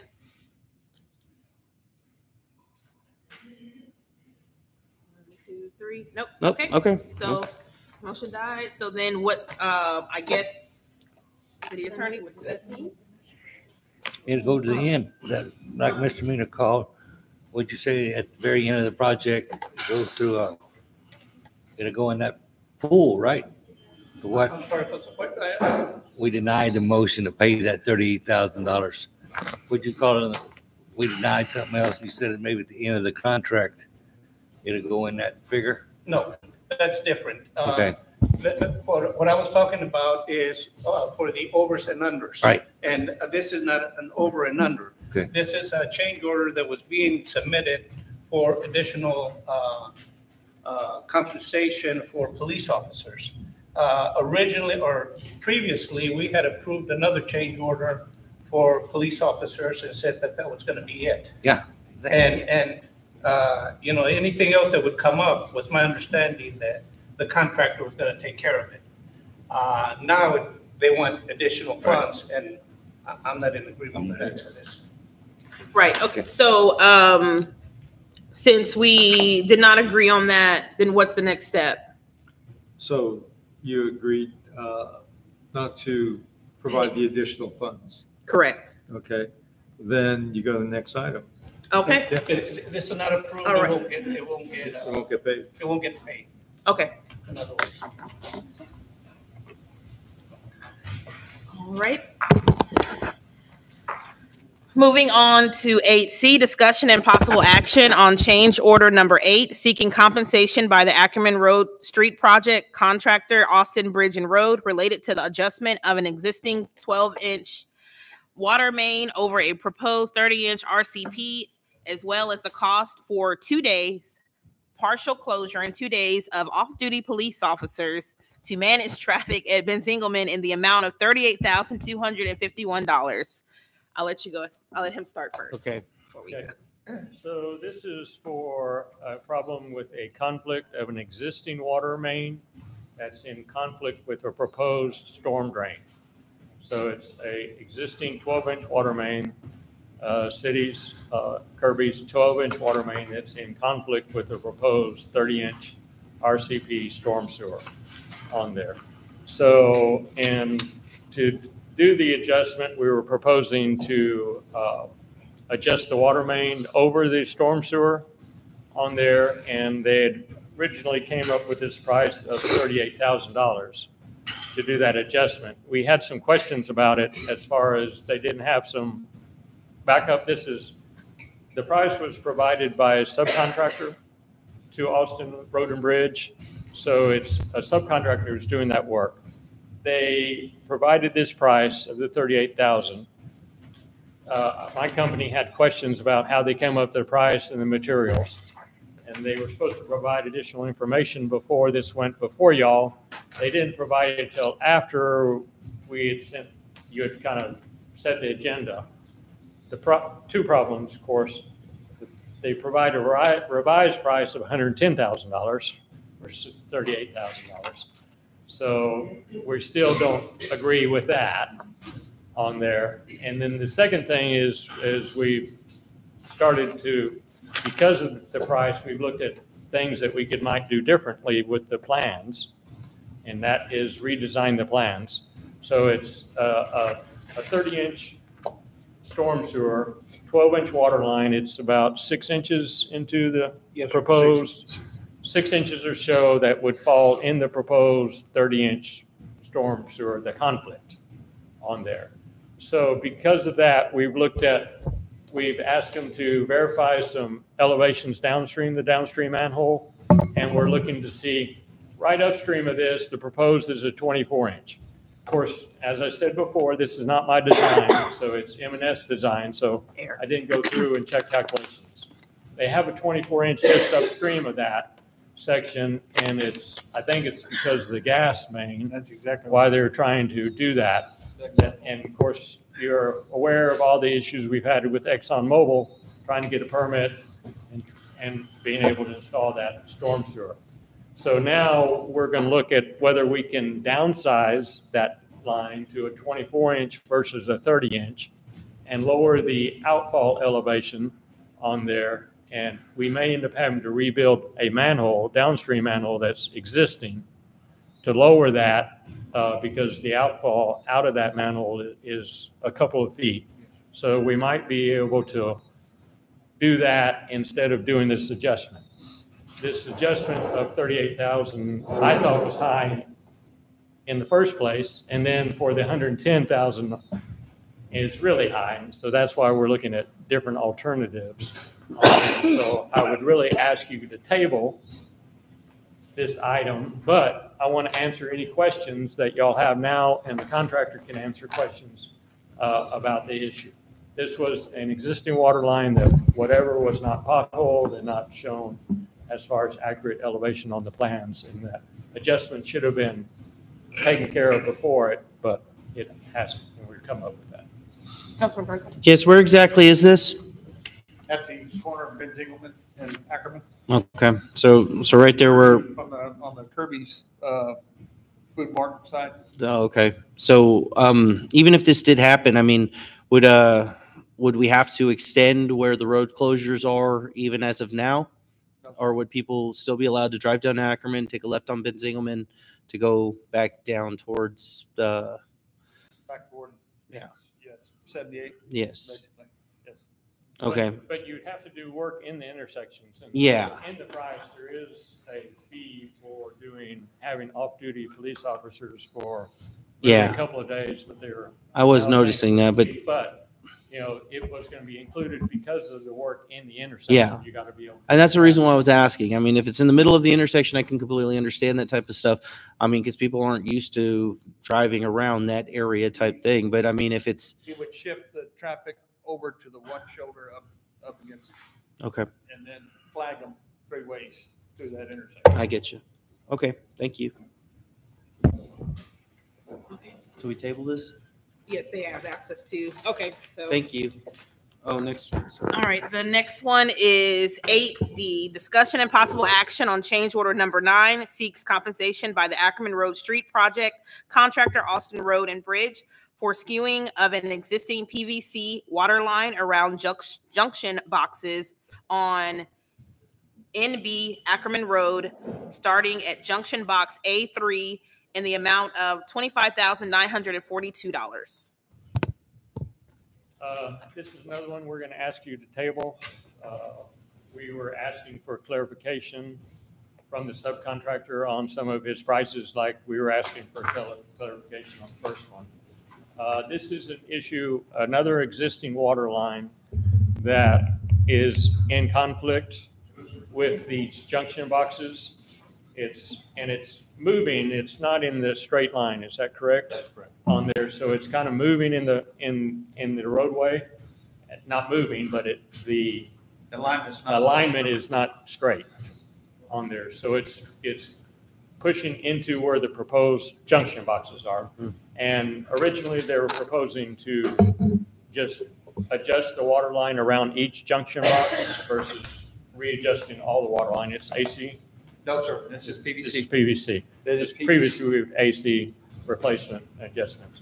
But this is PVC that we would be adjusting around each of those junction boxes. We are also looking at whether and another reason why we're tabling it because we need clarification on the price, more backup. Second reason is we're looking is if we move the proposed storm sewer over a little bit, we're going to get closer to the sanitary sewer, existing sanitary sewer. The issue with that is, and this is what we need to talk to the city public works guy, is that if you have to work on that sanitary sewer, you're going to have kind of potentially an issue with the storm sewer kind of in the way, trying to dig down to if you have to fix the sanitary sewer. So how close can you get the storm sewer to the existing sanitary sewer? And that's what we're going to look at and work with the contractor and see if we can move it over a couple feet so we can get a couple feet away from the existing water line with the junction box. So that's why I'm asking you to table that. I didn't really kind of want this on there, but it's good to bring it before the council and let you know what we're talking about and possible redesign for that. Okay, thank you. Oh, did you? Go ahead. We gotta vote. No, we're just moving it to the next one, yeah. We're gonna table it. I thought we had to vote to table it. No. Okay. Right, we don't have to vote to table it. right? Yes, you do. We do? Yeah. Well, we just didn't do it for the last I'll do them one. both. I'll do them both. Well, it'd be no action. You don't need to vote for no action, but if you want to table it, you need a vote because that way it goes back on the agenda. But we've moved stuff before without a vote. No? I mean, we Yeah, have. is it- I'm saying we have. Okay, was it? I mean, was it- agenda items that we decided we're not going to vote put- on, right? Yeah. Okay. More information. We've moved it to the net and no, we had no vote. Yes, you could do Is that. that okay? Yes, Okay. you can do that. Just want to make sure. Yes. All right. I do have a question, Member. Go ahead. Mr. Bain, what you're explaining to us is that you're trying to see if you have enough room with the storm drain to move it closer to the sewer line and still have enough room to be able to work on the sewer line in the future? And you're trying to get data on that? Is that correct? Correct. Okay. On there is. All right. Enough to be able to get the water line where you don't have to move it and also move this proposed storm drain or the junction box where it's not in conflict with the existing sewer that's there. Okay, I just wanted to. Thank you. That's it. Okay, thank you.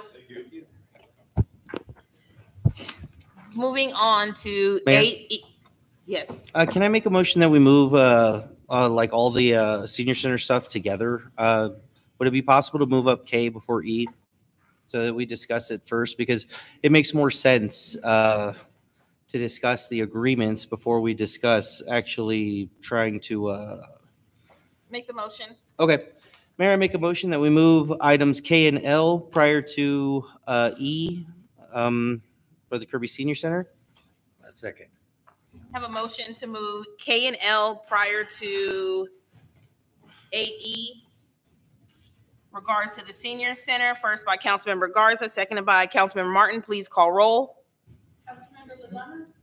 Yes. Councilmember Hicks? Yes. Councilmember Garza? Yes. Councilmember Martin? Yes. Councilmember Molina, Yes. Mayor Pro Tem Papadopoulos? Yes. Mayor Garrett? Yes. Okay, so we'll start with 8K. Is that what it is? Discussion and possible action on the Kirby Senior Center Management Service Agreement with the City Resolution R 2023-759.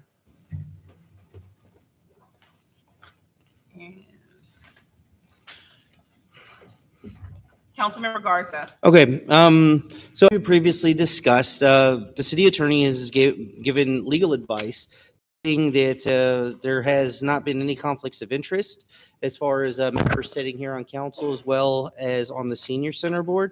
But as I was given the articles of incorporation and the bylaws, once I started reading into that, they actually gave a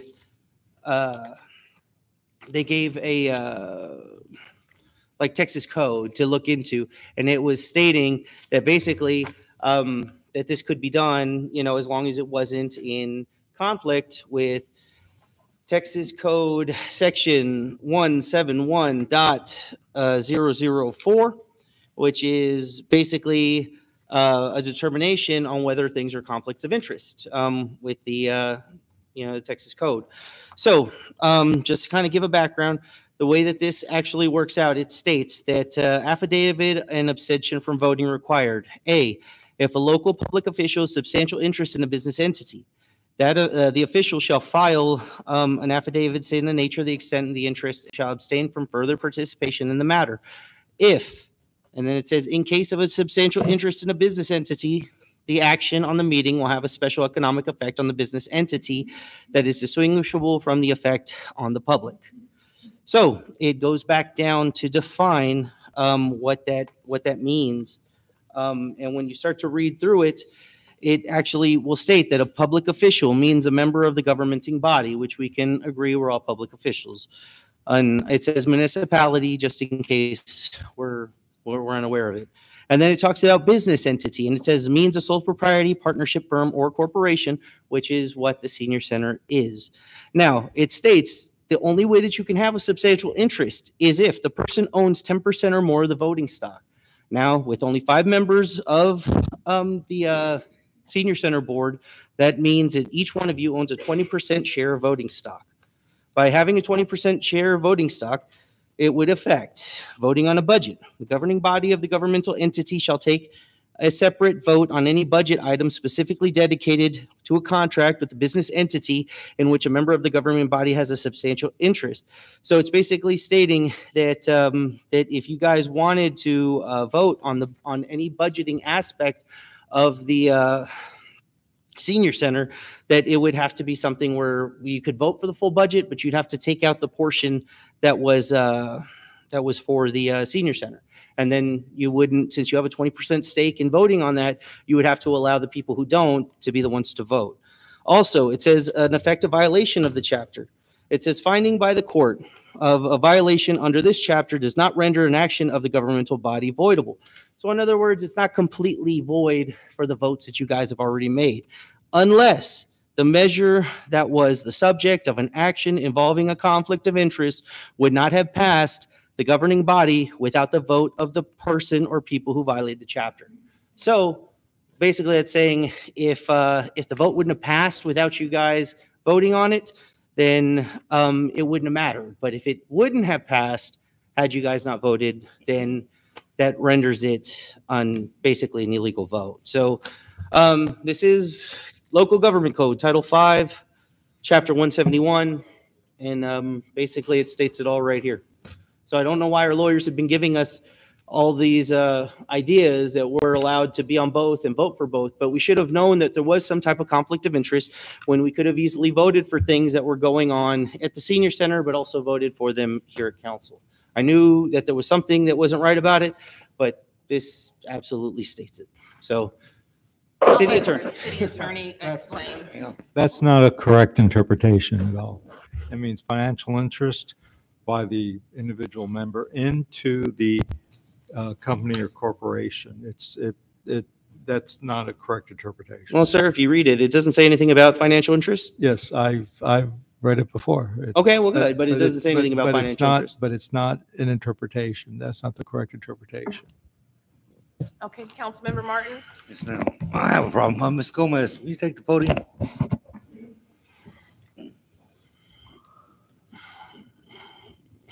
How you doing tonight? The question I have is with the resolution that was signed by you and Dr. Rowlands. I understand the city gave him authority to sign a contract with the senior center. But did the board give you permission to sign a contract for the senior center? When only the board president and vice president can sign a contract for the senior center. So what I want to know is, were you pressured or do you feel pressured into doing anything out of the ordinary, or because you was on the board prior, so you read the bylaws and articles of corporation. So you knew what you were signing, right? To clarify, I was on the board for less than 3 months, and I was never given the articles of incorporation or bylaws until I took over the senior center. But to answer your question about feeling pressured, no. Okay. So I thought I was doing the right thing. But you did sign the contract. Yes, I mean, you see it right there. And that's right. And you became executive director in May, right? May Signed 2023. this in August, 3 months, and you didn't read the articles of incorporation in 3 months that you were executive director? If you go back and read the video or listen to the video, I said when I was in the board, I wasn't given the articles of incorporation or the bylaws. So you've been running the center this whole time, not knowing bylaws and Sir, articles. if you listen, I said when I was a board member, I wasn't given the articles of incorporation or the bylaws. I understand that. I understand. But what you're you said. implying that as an executive director, I didn't read them or I didn't know. I'm asking you. I'm telling you, I did as Okay. an executive director. So why did you sign the contract? And the contract. And you didn't think nothing about it being illegal, against the charter, against the bylaws, or nothing? What can I say? Well, reason I'm asking you this is because you filed a complaint against Dr. Rowland too, and I don't know what y'all's problem have. That's why I'm asking if you felt pressured. No, to my do what you complaint against him was his leadership style. Okay. Nothing to do with that. Okay.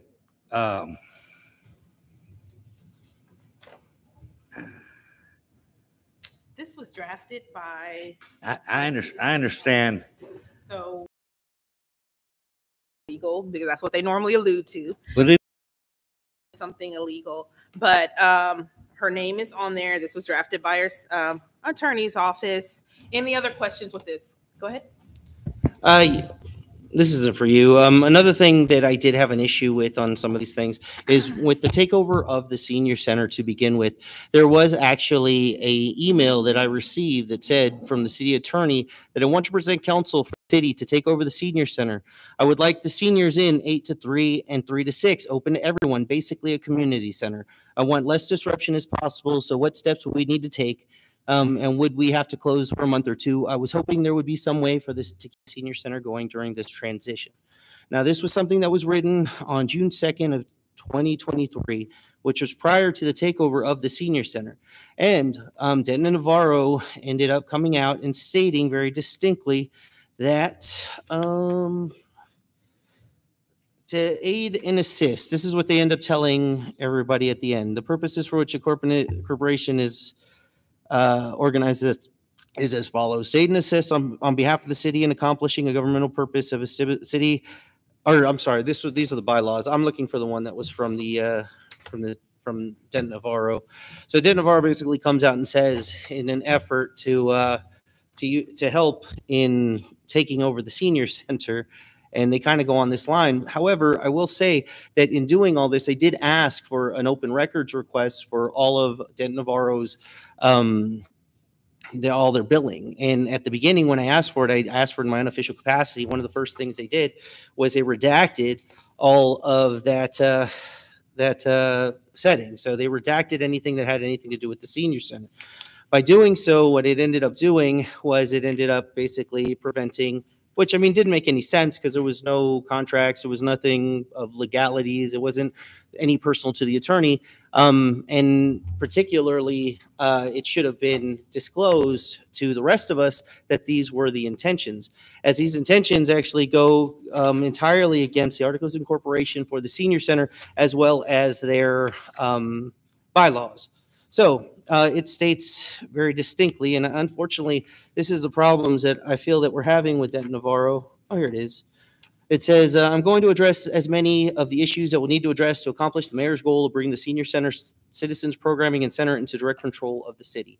So basically, this all started because what we were trying to do was get the senior center to be in direct control and to become a community center. Now, if you read the Articles of Incorporation, it states that it is to aid and assist on behalf of the city in accomplishing the governmental purpose of the city by establishing a senior citizen center for educational, recreational, health, nourishment programs to benefit senior citizens. It does not mention anything about anything else.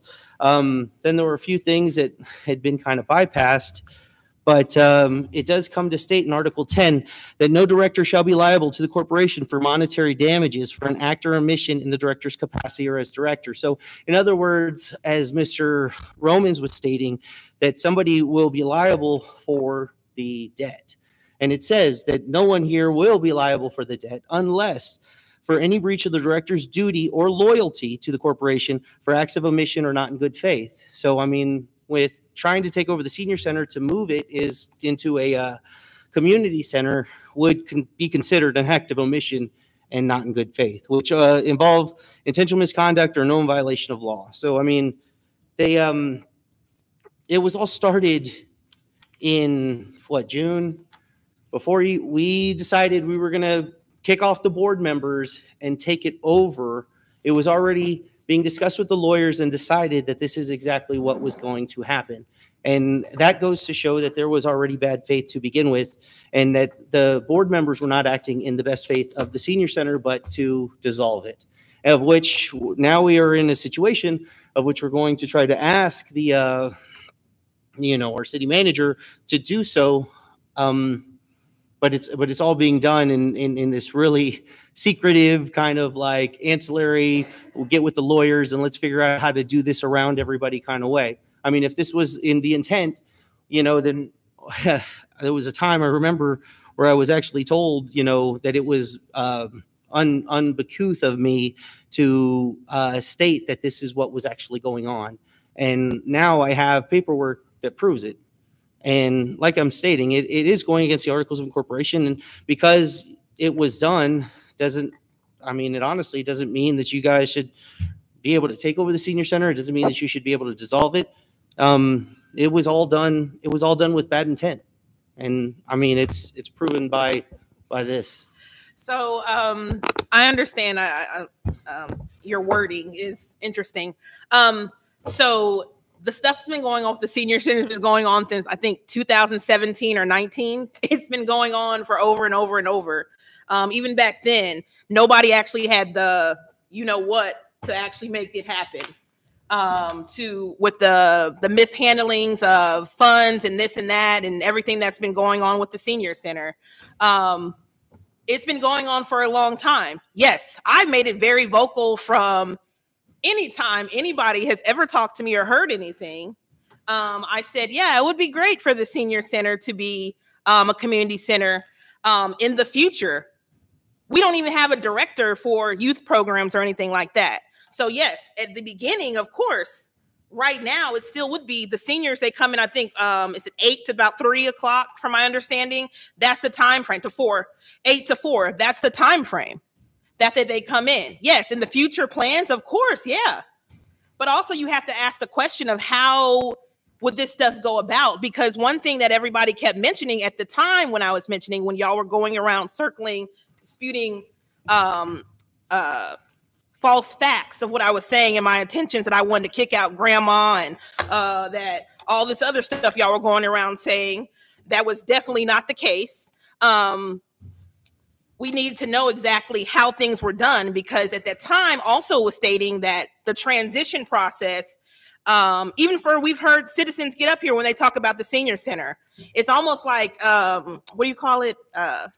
Like putting fear in making that move. Oh, it's going to be $300,000. Oh, the thing's going to take 6-7 months.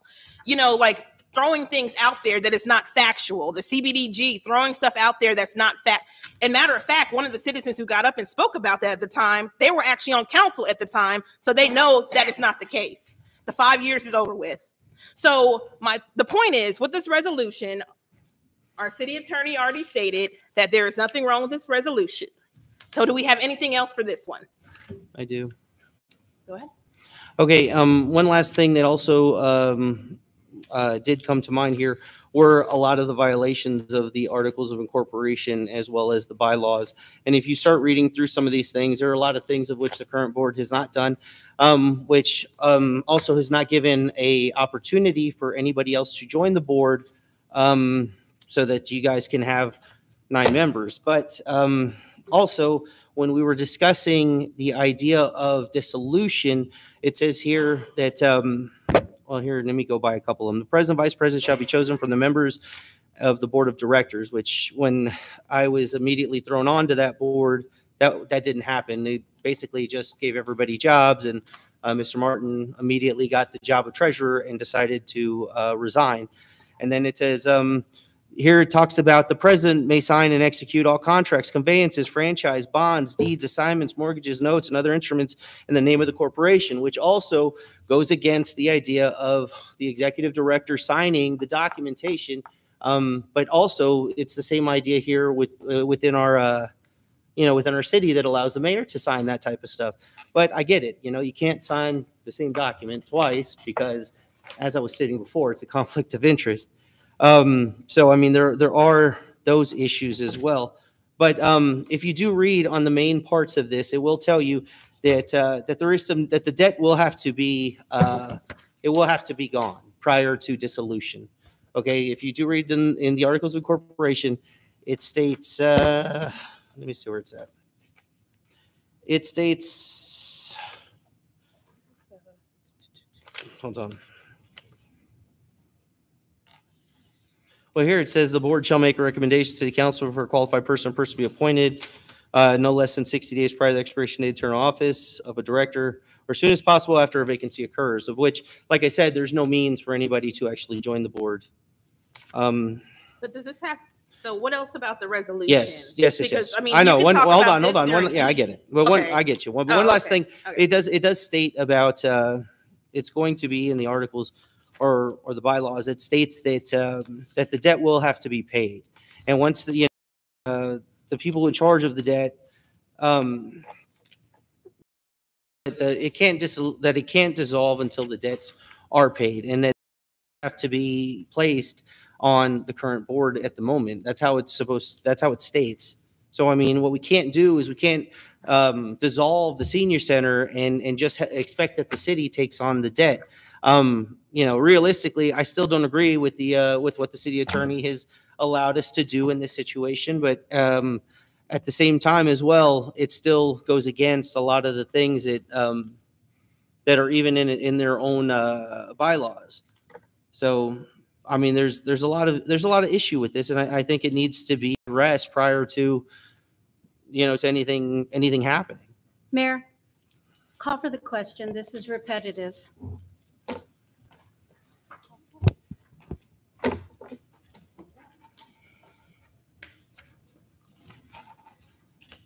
Okay. So once that's done, that's, Call a question, then you take the, that, Okay. part of the question cuts off the discussion. okay. So they need to, if there's somebody wants to make a motion, they need to do it, or we moving on? No, you cut discussion with regard to of the item, then you just vote on it. Okay. Yeah, make a first, a second. Oh, for the call for the question, you mean? Yeah, call for the question means you stop the debate. Right. And then you vote. Vote on what, nobody's, okay. We don't have, somebody has to make a motion, and we haven't voted on it. Do I make a motion? Yeah, you make a motion, Okay. you get second. Mayor, I make a motion that we stop this discussion. I second it. Second, Sally. Okay. Excuse me? Nothing. Okay. Point of order, it's your first warning. Okay, so we have a motion to move on first from this agenda item 8K. First by Mayor Pro Tem Apodaca, seconded by Councilmember Hitt. Please call roll. Councilmember Martin, No. Councilmember Molina, Yes. Councilmember Garza, No. Councilmember Hitt, Yes. Councilmember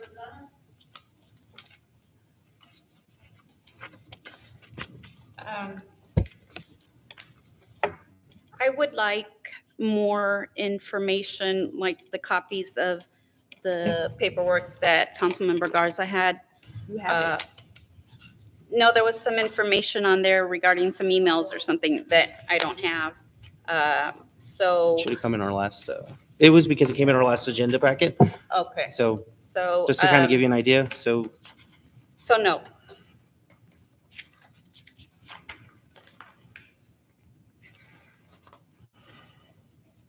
Mayor Pro Tem Apodaca, Yes.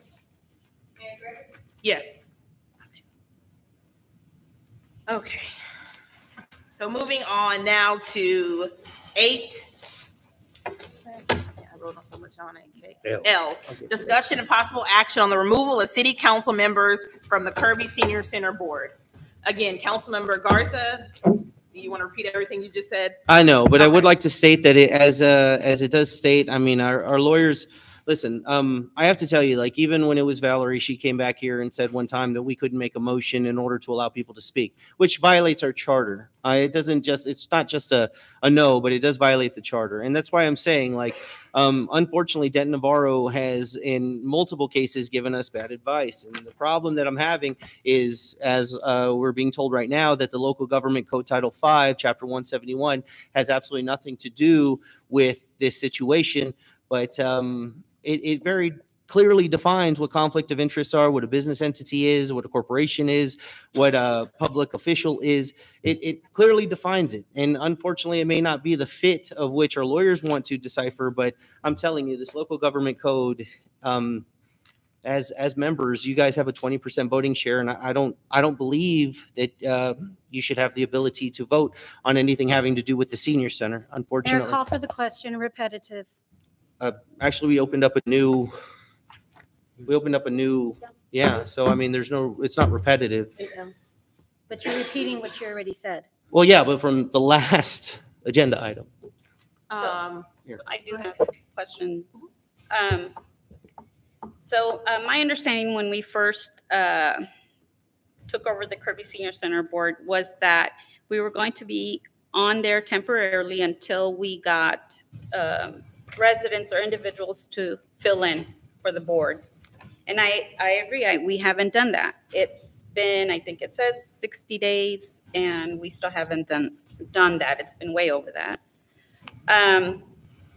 So I do have questions in regards to the Title 5, Chapter 171. So I would like further clarification, I guess, from our attorneys into what you are saying that doesn't apply, or it's the interpretation versus Mr. or Councilmember Garza's interpretation. And then the other thing is just an example of, like, right now, when a motion was made to stop further discussion, how does that not go against, like, a conflict of interest if we're stopping the discussion of our Kirby Senior Center, but yet we're over here and saying, we don't want to discuss this any further? It kind of, for me, it is a conflict in that essence.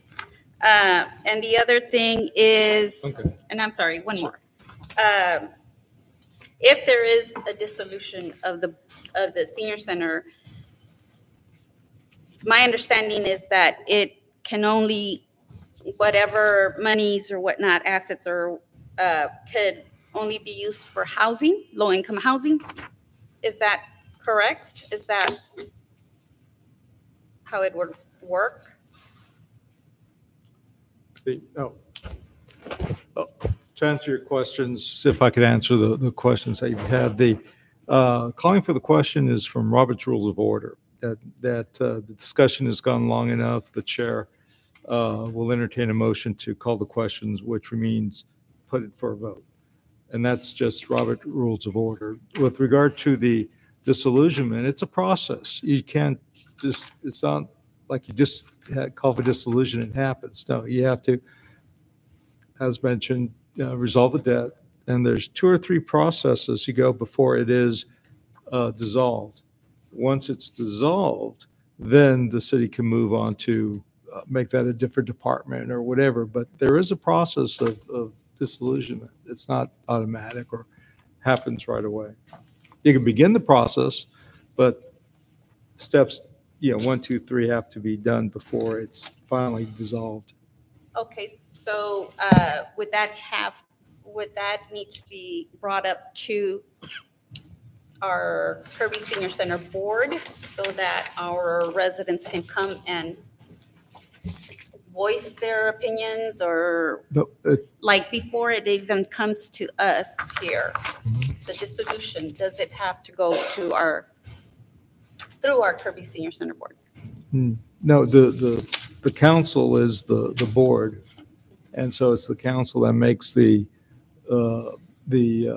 motion or the resolution to do that, and it's voted on. And that begins the dissolution process if they choose to do that. And there was another question that you housing, had. the housing. I think it does have that housing requirement, I believe. But that's, again, in the process of disillusionment. So it's, if that's a requirement, then yeah, that's a requirement. And it is a requirement. Yeah. And go ahead. Yeah, in the charter, section 208 prohibitions, A, is holding other offices except when authorized by law. No mayor or council member should hold any other city office or city employment during his term as mayor or council member. And no former mayor or council member should hold any compensation appointments to a city office or employment until 1 year after the expiration of the term. So what it's saying is we cannot be on another board. That's why I resigned as soon as you appointed me. It states in the charter that you can't do it. That's why I'm saying we need to get off the board. I don't want you to get off right now because I don't want the Kirby Senior Center shutting down. If you dissolved it right now, they're going to shut down. They got to have a board to operate. But when we get to that item, we'll discuss that because it's a process. It's not just it's Okay. simple. It's going to take months before Well, that I gets understand that, resolved. but So, and also just to the point out, Councilmember Lozano's point about, yes, other board members. Now, I asked several citizens, would they join all of our boards? Matter of fact, I think I even was telling Mayor Pro Tem, I don't want to be on the Kirby Senior Center board anymore. The problem is that we don't have anybody that we can trust. The books are whack. I'm being honest, and most of them don't even want to do it. Everybody I've asked, they said no. what They about were the like, ones we you don't kicked want to off, touch Tanisha? it. What about the ones you kicked off that they were working their butt off? There wasn't even okay, let's don't go there. So, I mean, we found out more information after that. Did you know about press and all that? Probably not. Oh, well, thanks for letting us know. No wonder they were hiding the reports. Okay, so again, there's a lot of things that was going on that's why nobody wants to be on there. I've asked a lot of citizens. I probably asked about 6 different people from every single board or commission in this city. They don't want no part of it just because of the normal mess we have in our city. But also on top of that, they really don't want any part of with the mess they know that's been going on with the senior center. Granted, I mean, I was actually kind of didn't even want to be on the check signer myself just because we don't know what's been going on. I mean, let's be honest. There's a lot of stuff that has been going on. The selling of the bus and all this other stuff that we keep now. Like every time that there's meetings or anything that happens, the news gets worse and worse. There's things that we discover that everything wasn't roses as everything we're trying to make it seem. So yes, I have asked people now, maybe you have not. I know I've asked several people for every single board and they have turned me down. I've asked prior elected. Everybody pretty much says no. They don't want to touch it. And I'm just saying, I'm going to be honest with you. Councilman Molina. I agree with you, Mayor, because I get the same kind of feeling and response, and it all starts right here. You know, we're up here trying to discuss something, and right away, oh, no, that's not true, or oh, no, this is not going on. You know, we really need to be professional about that, about everything that we do, and start calling us out one another about, no, you can't do this, and you can't do that, and you're going to dissolve this and dissolve that. You know, come on, guys. We need to get people to trust us and want to come on to the boards to try to help us out. We're doing the best we can with everything that's been situated up here. You know, it's funny that we can't find any of the paperwork to do the audits that we're missing. You know, but everything's okay. I mean, you know, the previous people were doing a great job. That's what we hear from some people up here. They were not, and we weren't getting the things done right, correctly. So come on, guys, let's be adults and let's try to work out together, not try to point fingers or anything. We need information. Okay, let's try to find the information that needs to be done, like these rules that Lozano asked for. you know, we need to go look them up then and try to work this. But keep on hagging this out over and over and keep saying the same thing. It's not resolving anything. We need to move on from this. Councilmember Garza. Just to speak to Mr. Molina's point, it's a little hard to trust the idea of everybody up here when there's actual emails and stuff from the city attorney stating the opposite, that this was to be taken over to become a community center. I mean, it's in black and white, and I already have the paperwork. But not to mention, we also have it here where the city attorney also stated that the board is the council, that we're all one being, but we're not, because Mr. Martin and myself are not part of that board. So the decisions that we make are ancillary from the board. So if we decide that the senior center should receive $10,000 to help pay for something, it isn't because we've also decided as board members that the senior center was in need of these things that we should have brought to the council. It should not all be one entity.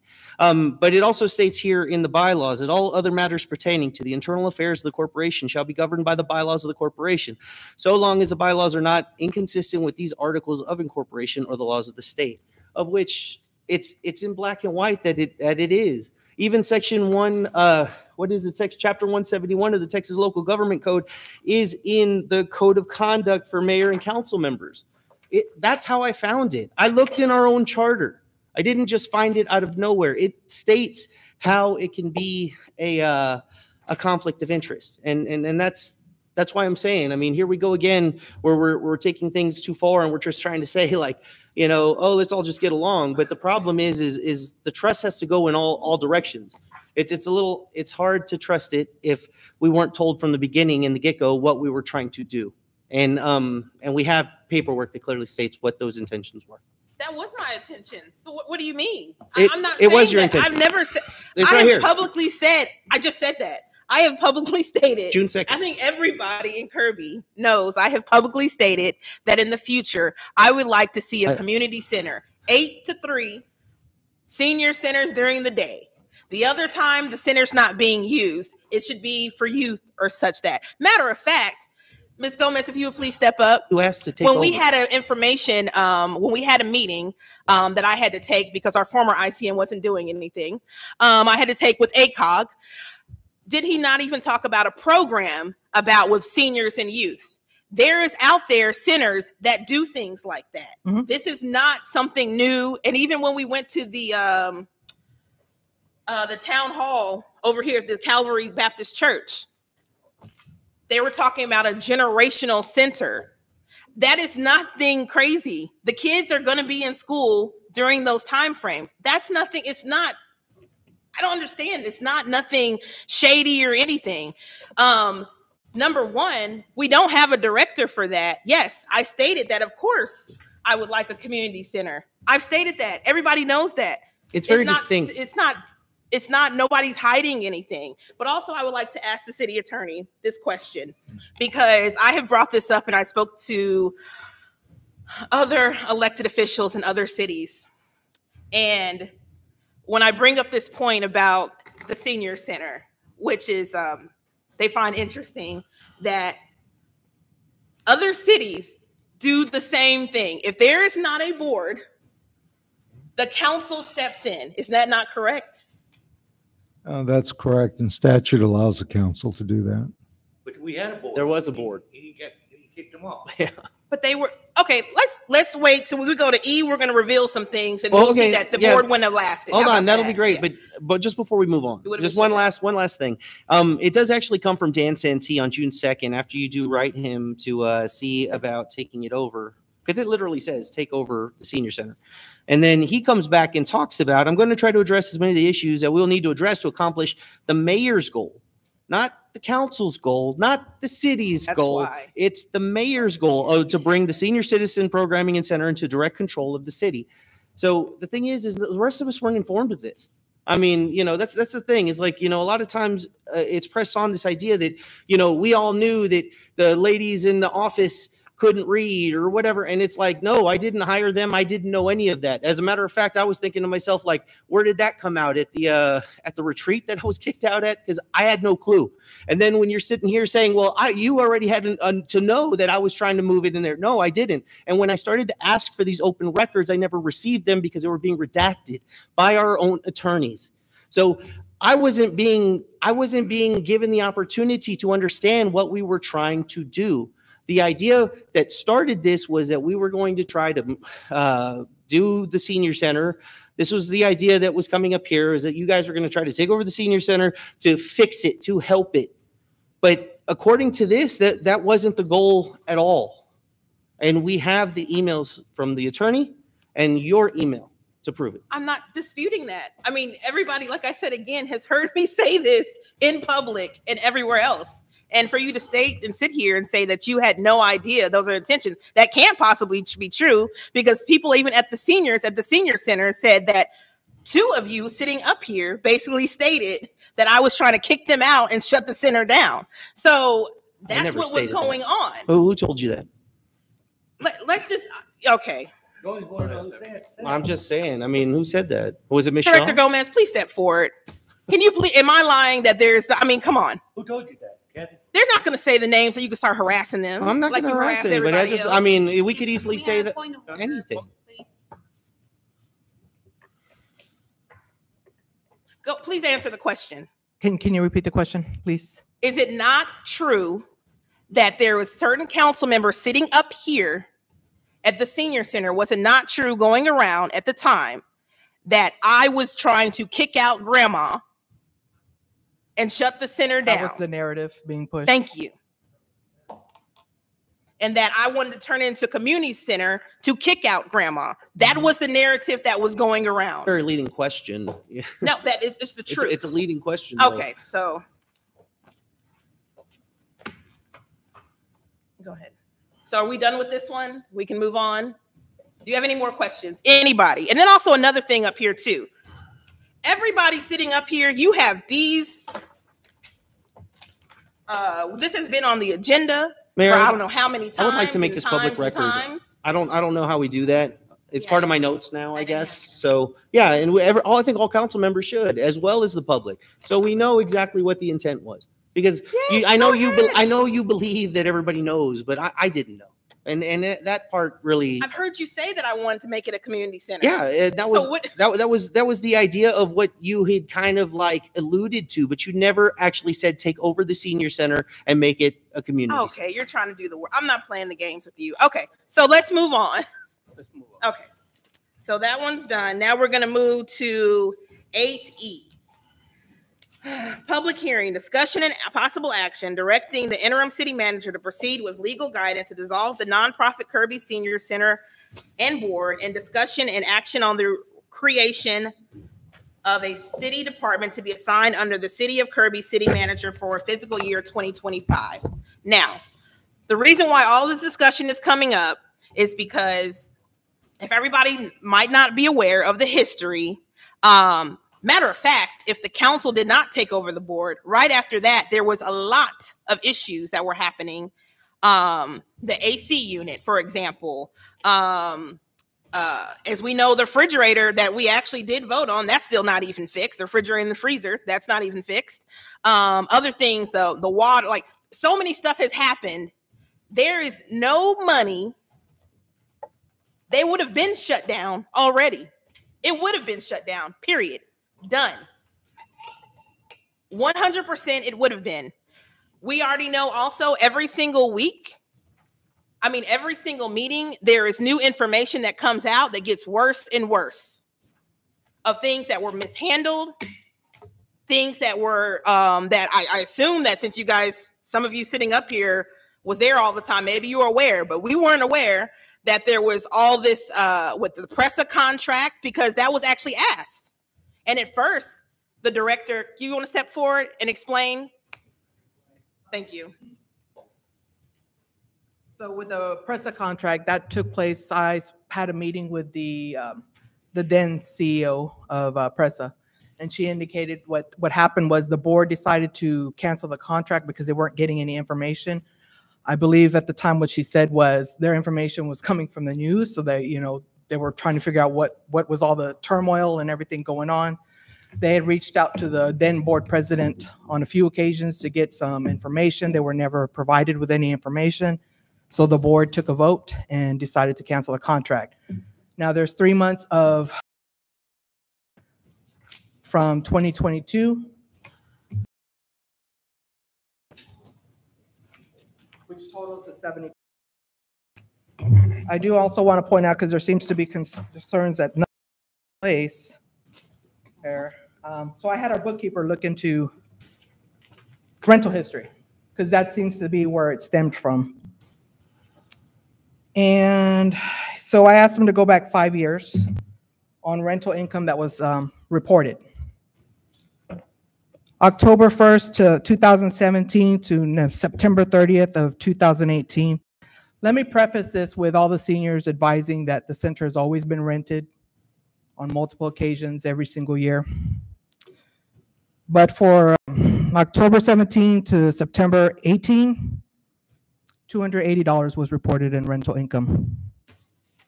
October 18 to September of 2019, a little bit more, $775. Just to kind of break that down, it boils down to maybe 2 rentals. October of 2019 to September of 2020, $525. October 1st of 20 to September of 21. Keep in mind, this is COVID. When the center was shut, 0. October 21 to September of 22, $420. October 1st of 22 to September 30th of 23, $875. 90% of that is when I took over. October 1st of 23 to now, $2,250, not including 2 recent rentals that have to be added. So we, even our bookkeeper said it's a little bit surprising.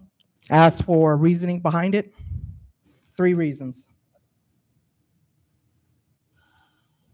Either it was being reported in a different line item, but then he says that's bad accounting. 2, maybe they didn't get that rentals. But according to everybody around there, they've been renting. Or 3, cash wasn't reported. Simple as that. That was going on. Now, to make clear, the debt that's incurred now in regards to PRESA was previous, right?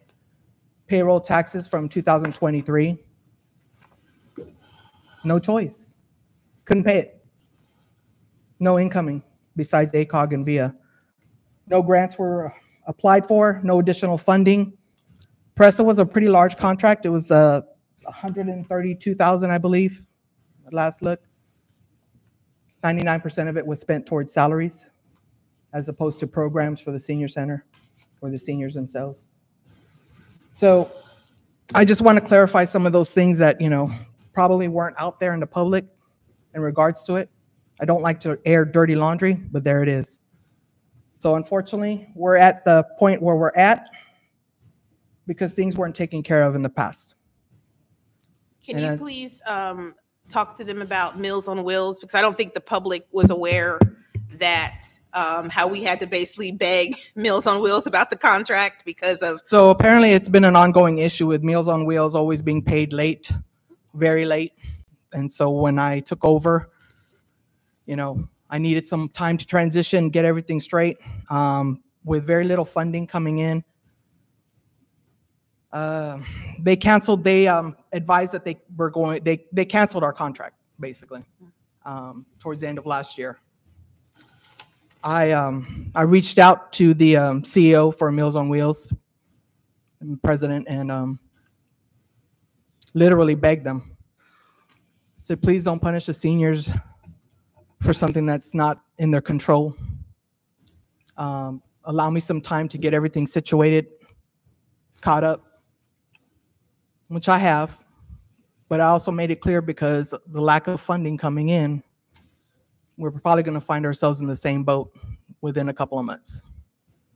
It's just, It's kind of sad, to be honest. After looking, I could tell after doing the books for a couple months, something was off. I know at the time that this is from the previous board presidents, straight from his mouth, that when they discovered they thought was alleged theft, they reached out to the then city manager, Monique. She provided them advice, suggested that they close the center down, and not to assume that there was only one player involved in the theft, that there could be multiple people. But instead, they chose to ignore that and continue to keep the center open. A forensic audit should have been performed at that time. It wasn't. And to answer Mr. Roman's question saying about the audit, it's FY23 only because that's what we could afford. I agree. FY22 audit should have been performed. A forensic audit should have been performed because that would have given you a true picture how much money. But then again, it's hard to track cash. It's not reported. So it's my 2 cents. And do you recall about the any information? Because I know there was we discovered that there was a selling of a vehicle. One of the vehicles, yes. I think I can't really speak to that because that didn't take place while I was there. I think we were in Colorado with taking care of my terminal uncle. So I came back to hearing that. I don't know like who it was sold, but I believe if I remember correctly, it was sold to pay off because it was in disarray with payments. I think it was sold to kind of just wipe the debt clean with that particular service company. Thank you. Okay, start with the questions. Anyone? I'm sorry? You finish with the public hearing, you have to close it. It wasn't a public. Yeah, they marked out the public hearing. We had asked for it last week and they basically took it off. The lawyers did actually. Yeah, it's not supposed to be. Yeah, that's the. It should have been on there. As a matter of fact, 2 council members requested it. For the public hearing? And then. I thought it was discussion to have a public hearing. No. It was for a public hearing. Yeah. Yeah, that's the reason why we were making such a big deal about it not being on the last one.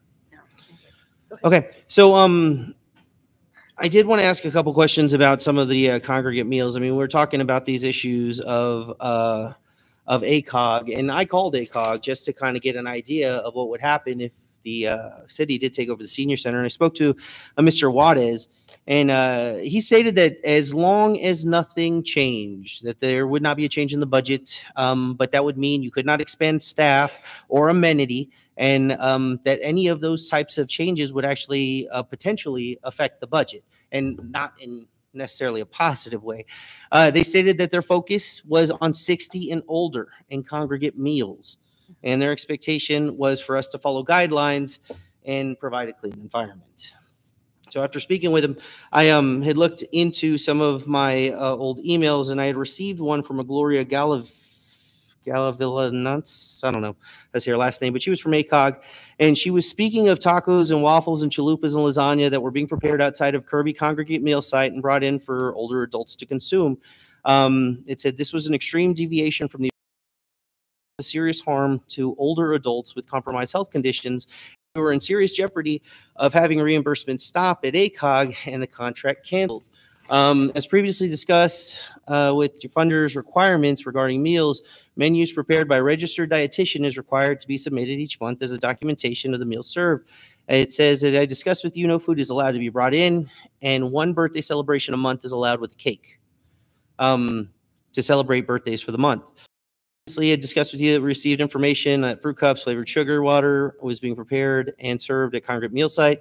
You assured me that water was only infused with lemon, lime, oranges, and no sugar was added or being served. Please see attached email.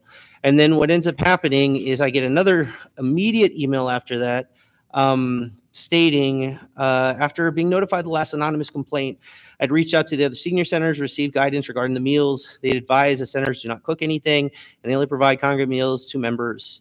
However, members do have potlucks occasionally to celebrate special occasions. For the potlucks, the seniors are bringing in items and the center does not provide anything. I'd also spoken with staff nutritionists at San Antonio Senior Center who advised the center can't cook unless the dietitian nutritionist is on staff. But he did mention that meals can be purchased from a licensed kitchen that is following the appropriate guidelines. The meals mentioned in the most recent anonymous complaint are potlucks provided by members. For example, a member had a birthday today and the member's wife and other members want to cook and celebrate with seniors at the center. The center still provided congregate meals, which the members ate, and anyone that wanted to partake in the potluck did. And it said, are the members not allowed to hold their own potlucks? Please advise on make sure the center is abiding by all rules and will no longer allow for the potlucks to be held. So that comes in. Then immediately after that one, I get one from the mayor stating that I am not supposed to be on these threads and to please remove my name and Mr. Martin's. Then after that, apparently this is where Mr. Barboza goes to the senior center and gets in a conflict with one of the other seniors there, and because she's bringing in tamales and he's telling her that she can't do it. And then what ends up happening is she ends up throwing a big fit. He ends up throwing a fit back. Next thing you know, he's being kicked out of the senior center by massive means, by being ejected like with a criminal trespass warning. So it becomes a huge ordeal because the idea here is that he may be the one who is diming out the wrongdoings that are happening there. However, hold on. However, what I will say to that effect or whatever is that I have heard from other seniors as well that there are situations that have been coming up with, seniors getting into quarrels, which, I mean, as when I hung around the senior center, that it happened all the time. It just, seniors being seniors on that end. But now the idea here is when those little quarrels do happen, that they're trying to figure out ways where we can talk it out or take it outside rather than issuing criminal no trespasses against members. And really, it just felt like the idea of that was massive targeting to a senior. So that type of stuff I also don't agree with. And when we're talking about this idea of us taking it over, I mean, we really have to understand the brevity of what we're talking about. Not to mention, as the director came up and stated that there were issues that were happening prior. Okay, we can accept those types of things, but we also have to accept the types of things that are happening during. This is during your tenure, okay? And the date. And yeah, it's got the date on it. Here you can. No, I already know. Oh, I'm just okay. saying, put the date out there so they know. So okay. After this, we can have the rebuttal. It was November 20th of 2023. And then so anyway, what I'm saying though is again, the as Ms. Gomez is stating that there are issues of funding, and the funding from the senior center has come from grants, of which the director, right, is in charge of writing, but needs an audit and stuff to do so, and comes from the board, of which how many things have we done to generate revenue? And not we, because I'm not part of it, but how many things has the board done to generate revenue? That's something that should also be addressed, because that was part of the funding. And the idea here is now that the city can take it over and just take over all the debt and all the funding. It just doesn't seem right, especially since they've been running as a standalone entity for, well, since I've been involved. 30 years. Well, I don't think it's been that long, to be honest with you. But I mean, I know since I've been involved, they've been running as a standalone entity. So I'm just saying, I mean, there is opportunity, right, with PRESA and ACOG and all these other things to get these grants. I mean, we talked about CBDG. There was no reason for us to be writing CBDG grants from the city to help the senior center. The senior center can write its own CBDG grants. They're eligible to do it. And that's why I'm saying, like, I mean, there's opportunity for these things to come in. It's just a matter of, and this is what I thought putting the council on the board was going to do, was going to clean up this area, put it there so we could start generating the revenue that it could run on its own. Not so we could take it over and add it to another faction of the city so we have another bill coming in per year. I mean, it's going to be another budgeted item. We're talking, I mean, she was saying one of the contracts was worth $160,000. I mean, is that something we are going to take on? Is that the expectation? Wait, that's again. She did say that. She said we lost a contract worth 160. Is that what she said? Or did I miss it? It was at 120. It was over 100. Can you please step up here? Because just can you define what the PRESA contract was worth again? The last 132. 132. I'm sorry, I was off by 20,000. And that ended when? Let me see there. because that ended a while ago. Yeah. And also, by the way, Pressa said more than likely no go again.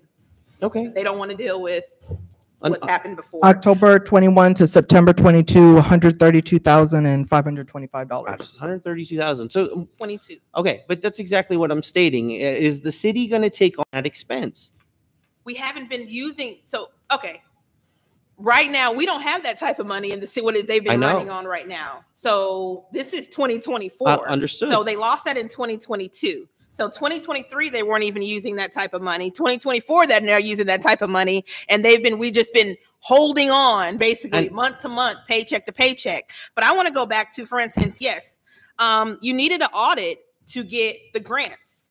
Everywhere that our director contacted, and by the way, also too, besides, I know some of you think I don't do anything, but when I go to different events and I go talk to different people, I talk about how we can get help different functions or entities in the Kirby. And one thing I was talking to was about the senior center. There was an organization who was just like, of course. But then they were like, you need an audit.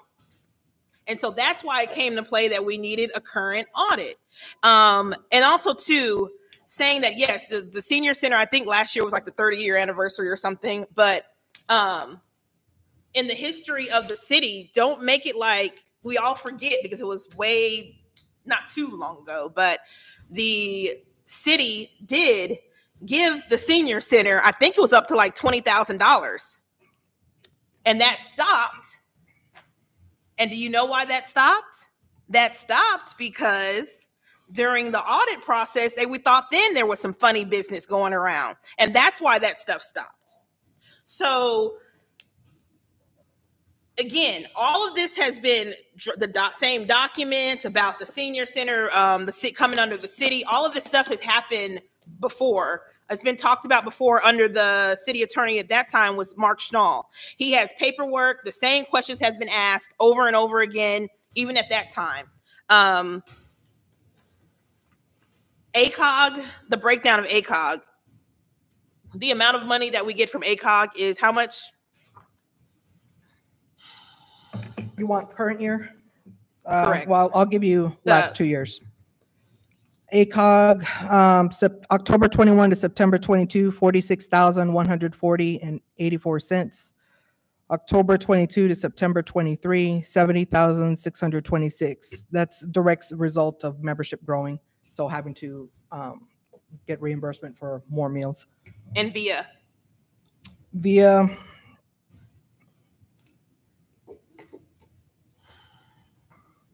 $64,350 for October 22 to September 23. There's nothing on October 21 to September 22.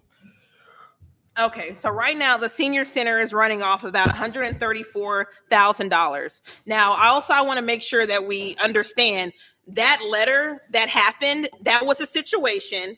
The previous board, and in the history of the city of Kirby and the senior center, they would sometimes even cook for the seniors. They would bring outside food in for the seniors. There was multiple parties. I've been there. I had Thanksgiving with the seniors, so I knew it was happening also. Okay. Now, as soon as the council took over the board, then there was a ploy, and all of a sudden, some former board members and some others decided to start just hounding on the senior center. And so what they did was they would report every time they would see something in there. Yeah. So for example, right now our seniors cannot even have coffee because of the reports that went to ACOG. I mean, it's like deals with sugar packets. Like, it's ridiculous now. I mean, that's what I'm saying. That's where we got now to the point. Actually, and also, so the tacos, we have the birthday meal, because it used to bring in outside. Like HEB or wherever used to bring in the food, to cook the food or something like that. All of that stuff has ceased. Now we just have the birthday cake. And if they want to do something outside, they do something outside. Even one of our seniors was reported to eating breakfast twice. I mean, it's getting to the point. I mean, seriously, anyways, but the point is all of that has been cleared up.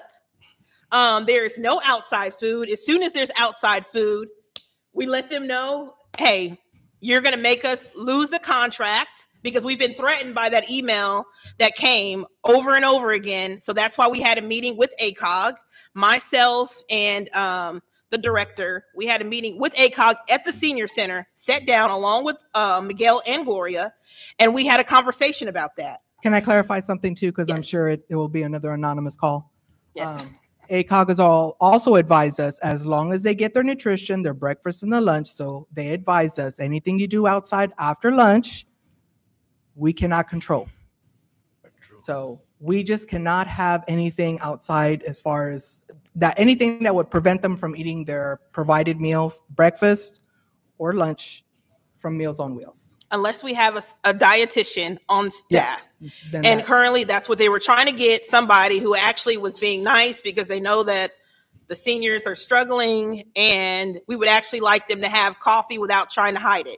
So they're actually trying to get a dietitian, and that's coming up shortly. But right now they're living off of what I said, 134.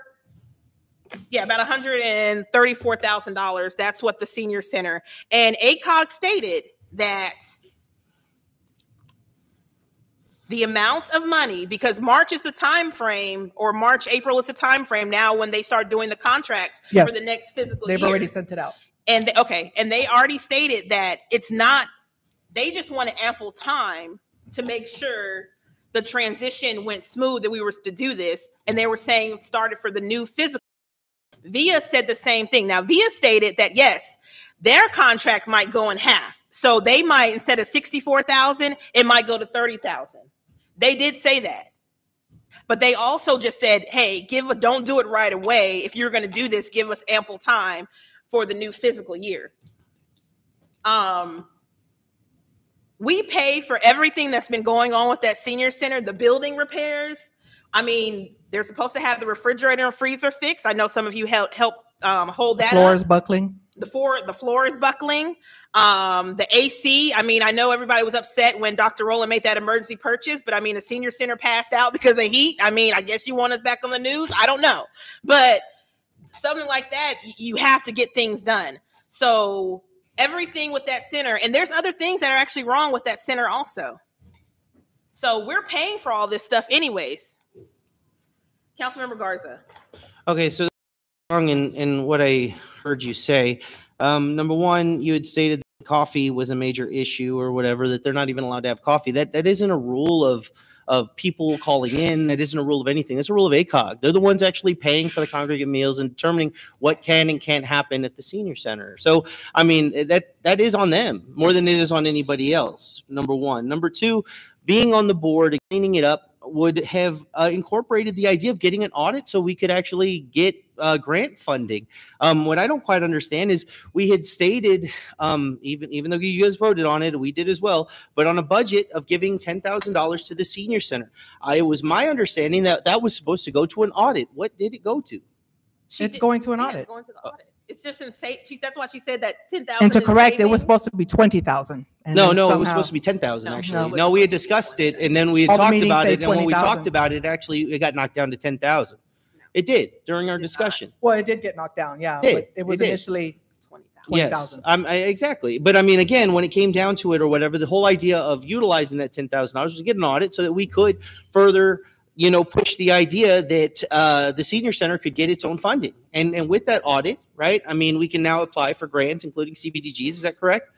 Yes. Yes. See, so I mean, why does it have to be a faction of the city? That's the part that I'm having a little problem with. And the reason why I'm having a problem with it is because now, as coming as a faction of the city, it's going to actually take on its own budget. We're going to have to budget it in. We're going to have to add money to it. Okay. And as of right now, we're just a landlord, and they're providing all their own funds. So there's that problem. Also, one of the other problems that I found kind of oddball here was when all of this stuff happened, where one of the seniors brought in food, and it violated this, their congregate meals, and that person wasn't kicked out. Who was kicked out was the person who essentially had been pressed to the idea that he told on the. Well, what happened was the seniors didn't feel comfortable. They all fought. about him because he yelled out in front of everyone. I've got bigger balls than all of y'all. And I mean, he just yelled this out of nowhere, or was there an issue of someone actually fighting with him? Because when you did come up and discuss this prior, yeah, you had no mention of the other thing. You made it sound as though he was just running around discussing his genitalia, and that's not what happened. I've heard from the seniors too. I mean, I still talk to a lot of them as well. So I mean, I know that these are the types of things that are going on still. And the thing is it didn't seem right. That what are the kind of things that are going on, sir? The one like this instance is what I'm saying. In this instance, I know that was what was going on. I know what happened and what was being stated about what happened in that time. You know, but of course, like the one person who, you know, who didn't get anything, didn't get told anything, was the one who initiated everything, just immediately got absolved. And it seemed very, very wrong. And what ended up happening was this idea that there was a belief that this person was the one sending you out to or diming you out to ACOG, hence the reason why he was, you know, kicked out. But still, those are the things I'm trying to understand. Number one, why that happened. Number two, you know, by taking over the board, why we didn't, you know, immediately try to just get an audit so that we could ensure that we were getting funding so we could stay a component unit. And why coffee, and that coffee is not an issue because of somebody reporting it. It's an issue because it's an ACOG issue. Like they're the ones paying. It's an issue because they make it an issue. No, I understand that. It should have been an issue before also. Yeah, you're absolutely right. Well, I mean, where are we trying to get here? I mean, you know, we keep going round and round. This issue about people being upset at another. I mean, it's happened. You know, there were people complaining. There was a complaint on this person. Where are we going? I mean, what are we trying to do here? I mean, we keep on and on and on, and that's what everybody sees is that we come up here and we start arguing about this. What do we need to do here? Where are we going to go with this? It's a question that I have. We need to move on this. Move the question on. Well, before we decide, I just want to make sure everybody's clear before we make whoever makes the motion.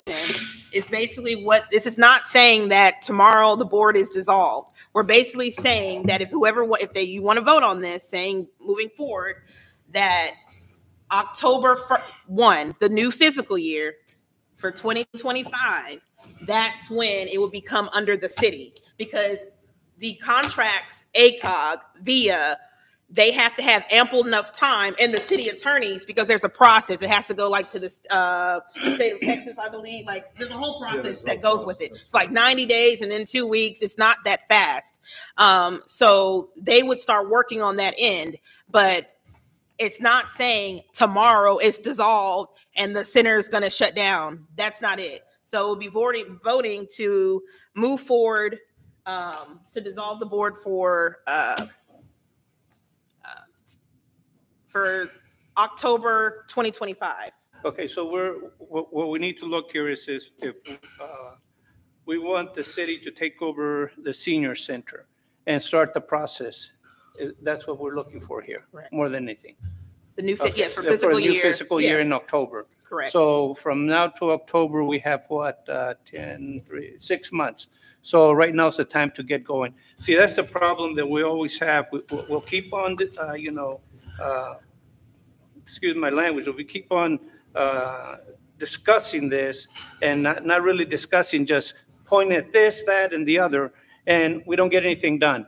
We need to decide if we want to go on and take over this, like you're saying, Mayor, and move on with this, because if not, we'll just keep on, oh, but this is what it says, and we can't do that, and we can't do that. Well, we're trying to get somewhere here.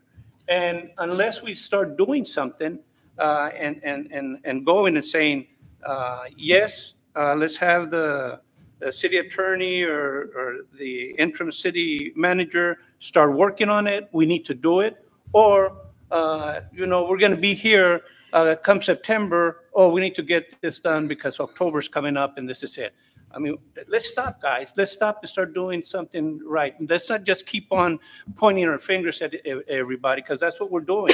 That's what we have been doing before on the other two, and that's what we're doing right now. And, you know, what time is it already? I mean, you know, it's getting late, and we haven't done nothing. Mayor, I make a motion to direct the interim city manager to proceed with legal guidance to dissolve the nonprofit Kirby Senior Center and board and discussion and action on the creation of a city department to be assigned under the City of Kirby city manager for fiscal year 2025. Hold on, before you second, hold on, before it seconds that, I would like to say that I think that we needed a second opinion on whether or not the city attorney should allow you guys to vote. Floor. So we have, Mayor Pro Tem, can I clarify something? I think what the mayor was intending to do was fiscal year, October 24, I believe. That's what we talked to COG about, that it'd be about 60 to 90 days. Is that what you were thinking? October 2025. A year from October.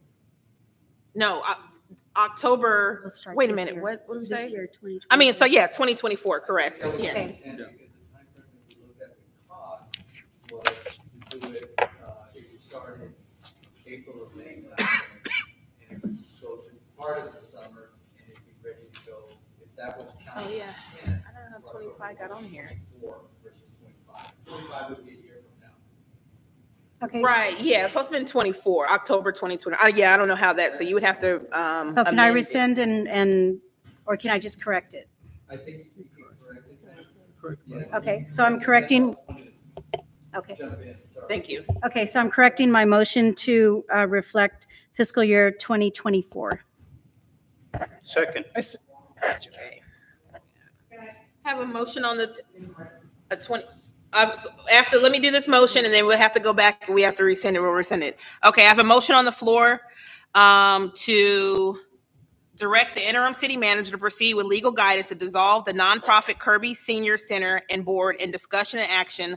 That's the reading of this is crazy. And discussion and action on the creation of a city department to be assigned under the City of Kirby by the city manager for October 2024. First by Mayor Pro Tem Apodaca, seconded by Council Member Molina. Please call roll. Councilmember Hicks, Yes. Councilmember Lozano, No. Councilmember Martin, No. Councilmember Molina, Yes. Councilmember Garza, As per Title V, I don't believe they have the ability to vote. I'm just going to make that clear because obviously we're going to look into it. But I vote no. Mayor Pro Tem Apodaca, Yes. Mayor Verda, Yes. Okay, passed, correct? Okay, Ms. Gomez. I just wanted to clarify, so October 2024 would be the start of fiscal year 25. So I'm thinking that's where the confusion. Oh, that's comes. why I would say 25. Okay, correct. But that's understood. 24. Okay. Got it. All right. Okay, moving on. I would like for Ms. Hold on one. I was about to say, can we move Mr. Bain? I'm sorry, I didn't even. Oh, is that what y'all about to say? That's what I was gonna say. Because I was just thinking, why is he still here? Like, I know we're not that interested. You So, know, like- I want to move. Okay.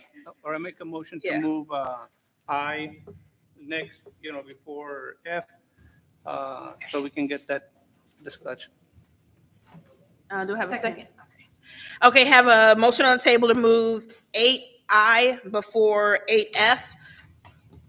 First by Councilmember Molina, second by Mayor Pro Tem Apodaca. Please call roll. Councilmember Martin, Yes.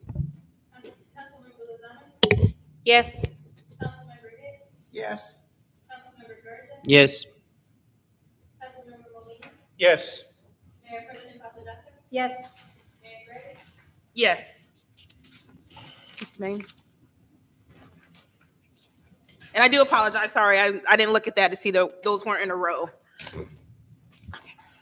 No problem. And so that would be I, discussion and possible action to authorize the interim city manager to enter into a contract with Bain Medina Bain in the approximate amount of $39,000 for an updated evaluation of pavement management road services, evaluation of city streets. Okay, go ahead, sir. So, of course, I came to the last meeting and made the presentation. This was for the roadway asset services to go out and survey the streets. We had a number of references that they provided, And I know there was some question that some people were going to check into that and see what, of course, it was City of Seguin, City of New Braunfels, City of Bernie.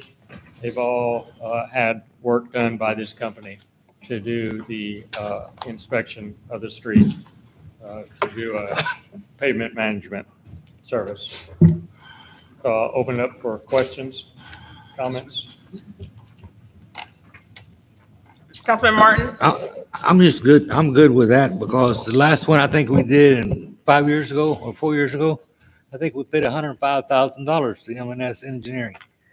And that's why I agreed to do it with you, because it's a lot cheaper. Well, and I think you'll get a better product this time. That other was a different company that did it more by hand. Right. And that's probably why it cost a little more. They're using electronic equipment. Right. And a van. Councilmember Garza? Yes, I don't disagree that this may be a better product, but I still think that to reevaluate the roads, as we were stating, or as Ms. Street stated earlier, we have, 94 streets? I mean, the fact of the matter is we don't necessarily need anybody to tell us, when $39,000 could actually go into fixing a street. I mean, we could really put it into fixing the rest of Bauman or the rest of Hedwig. So I truly believe that, that this may be something useful in the future, but at this moment, I just don't think it is. I think what we ought to do is fix the roads, not necessarily just continually evaluate them. And as we already had an evaluation 5 years ago, I truly believe that should suffice. We should basically choose the roads that we're going to do, and I mean, just take a drive down every street, figure out the ones that are the main thoroughfares. Unfortunately, that's one thing that a lot of these things don't take into account is how much traffic and why that one should be first. It just is like, well, this one's really, really bad. But I mean, like M&S Engineering, I mean, they rated Sparkling as one of the worst streets, but it was just a pass through, like from Ackerman to Gaiety. Like very few people drive down that street, and most people thought it was just a dirt road that somebody had built. Like, I mean, I just don't think that these types of expenses are really useful in the scheme of what we're trying to accomplish. Do you see what's the normal assessment time between? Is it 5 years, 10 years when you get a new street assessment? Normal cities do about 5 years. City of San Antonio does 5 years, and I think these cities around here do 5 years. 5 years. Okay. Councilman Molina? I disagree with Councilman Garza, but because I do think that we need to do this and get a professional opinion. That way it helps us understand what the streets look like from somebody that does this on a professional basis. Us driving down the street and doing this, we could say, yes, do this or that. But I think like we've discussed previously about a month and a half ago, is that we need to get input from professional. And that way we can understand what's going to this. We always discuss that, yeah, we need to get the streets done. I mean, some of the other stuff has been also bypassed, like on the grants that we were talking about, like, no, we're just going for streets, and the streets are our number one priority. But we can't forget about other things that are going in the city as well. So I agree with this. I think that this is a good investment myself. Councilmember Lozano? Mr. Bain, can you tell me like the pros and cons of going with a company versus us going down the street and checking to see, which street it needs it, which doesn't, sidewalks, anything like that? Well, this gives you a lot of information that you can't get just by visually walking it or driving it on that, in that it gives you a record that you can fall back on. It also will give you a approximate construction cost for the different methods to fix a street, to improve a street on there, and it'll give you a base to work off of in the future that you can build on. So you'll be able to build on this program that the data that they give you, and you can add to it if you want to, as far as water and sewer lines onto your street system. on there. And so you can build a database that you don't really have as an electronic database. So it provides some additional things like that that will help you. The other thing is it does a scientific method of rating the streets versus a personal opinion of rating the streets. Because I can go down and look at the street, have one opinion, a different engineer can go look at the street and have a different opinion on there. So it kind of takes that personal opinion out, and it gives you more of a scientific rating of streets. So it will give us a rating of which street needs it more, or, okay. But it will still be up to the council Mhm. to decide which street, that this street will cost this much, this street's this much on there. And depending on the method of, some streets will be total reconstructions, other might be a mill and overlay, others might be just a crack seal, things like that, and seal coat. So there's different methods to, you should try to maintain your streets with a street maintenance budget. Of course, I know the city is, hurting for funds, but the city of San Antonio puts over $100 million into their street maintenance program. And that is multiple different types of ways of maintaining their street. So they go out and do this survey. They follow that survey as far as the recommendation, and they put over $100 million in their street maintenance program.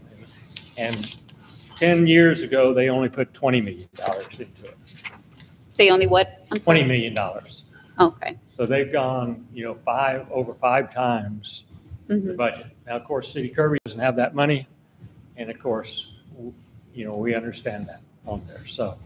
And then this company is not the only one that does this type. Okay, so you recommended this one because of the cost, is it, or did you go and get other? No, I did not get prices from everybody. I've dealt with the people that are associated with this company before.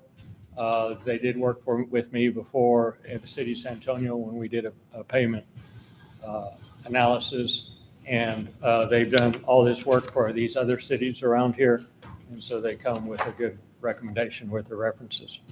Do you know if this is like the average price for? I do not know what the average price is. I didn't do a survey. Okay. Councilmember Garza. Just to give you some insight, we actually did spend more on the one that we did prior to this with M&S Engineering, just so everybody's aware. I don't remember how much it was, but it was like 56 or something around that nature. I know it was over 50. First off. Secondly, if we had $100 million budget, man, I'd say do this every 6 months. You know what I mean? Yeah, for Kirby, that would be amazing. We could fill everything. But the idea of comparing us to Antonio in that retrospect, I feel makes it a little difficult for us because what is our average street budget? Like last year, I think it was $300,000, of which we moved around after budgeting to put back into other things that we had to do budget adjustments for. First off, secondly, a lot of this doesn't account for the amount of driving that's going down these roads. So in essence, right, we could sit here and say, okay, look, Hedwig, right, between Bauman and Janke is, horrible. Yes, it is. It's really bad. And there's some people who drive down that street, but it's not as frequented as Old Seguin Road or as Diadem or as Ackerman, so that is the one thing I think that really opposes me to stuff like this, is because you can make determinations on the streets all day long, but it's a matter when you're making those decisions on how it affects how many people, so again, if they do a street assessment, they're going to look at Old Seguin as though, well, that one's, not so bad, but they'll look at like Sparkling and be like, oh no, this one needs to be done immediately. But, if you were to do the numbers to determine how many people actually drive down that street, you would come to find like Old Seguin is like 100 or 300 times driven more than Sparkling ever would be. So that's one of the issues that I have with this. And truly, I do believe that this money would be better spent on fixing a street rather than just assessing it. Thank you. But this is just one criteria that you can use. You know, it helps in the data to have this information as far as what it costs to fix the streets, which are your worst streets. That doesn't mean you take the number one and fix it. You know, that's just one data point that you use, and you, as the council, can set the criteria basis on, you know, you can go out and do traffic studies and see how much, of course, this isn't a traffic study, but you can do a traffic study and count how many cars drive on each of your streets, and then figure out using that method as far as how you want to use that traffic study with a pavement analysis to determine. But I'm not saying that you need to do a traffic study. I'm just saying that you got to use different criteria to set how you want to improve your streets and which streets you do first. I'm not saying you take the first one blindly and say that that's what we do. Yeah, no, and I completely agree with you on that. But again, too, we have one of these. You know, we don't have a traffic study. Thanks. Anybody else want to make a motion or not? I make a motion that we, let me put how we put it down here so I can get it correctly. To authorize the interim city manager to enter into a contract with Bain Medina Bain in the approximate amount of $39,000 for an update, evaluation of payment management road services. Second. Have a motion on the table to authorize the interim city manager to enter into a contract with Bain Medina Bain in the approximate amount of $39,000 for an updated evaluation of pavement management road services, of evaluation of city streets. First by Councilmember Molina, seconded by Mayor Pro Tem Apodaca. Please call roll. Councilmember Martin, No. Councilmember Lozano, Yes. Councilmember Hitt, Yes. Councilmember Garza, No. Councilmember Molina, Yes. Mayor Pro Tem Apodaca, Yes. Mayor Gray, No. It passed. Okay, thank you. Thank you. Go ahead. Can I make a motion to take a break, 10-minute break? A second. All right, so we have a motion to take a 10-minute, well, we don't have to make a motion if you want to take a break. Well, since you said it now, we have to, okay. So we have a motion to take a 10-minute break, first by Councilmember Lozano, seconded by Councilmember Martin. Please call roll. Councilmember Molina, Yes. Councilmember Martin, Yes. Councilmember Lozano, Yes. Councilmember Hitt, Yes. Councilmember Garza, Yes. Mayor Pro Tem Apodaca, No. Mayor Gray, Yes. Nice. Man, she must have English bladder. You should have made a motion right now. You should. I know, you could have did it right after then. That's what I was trying to say. You can go do it now.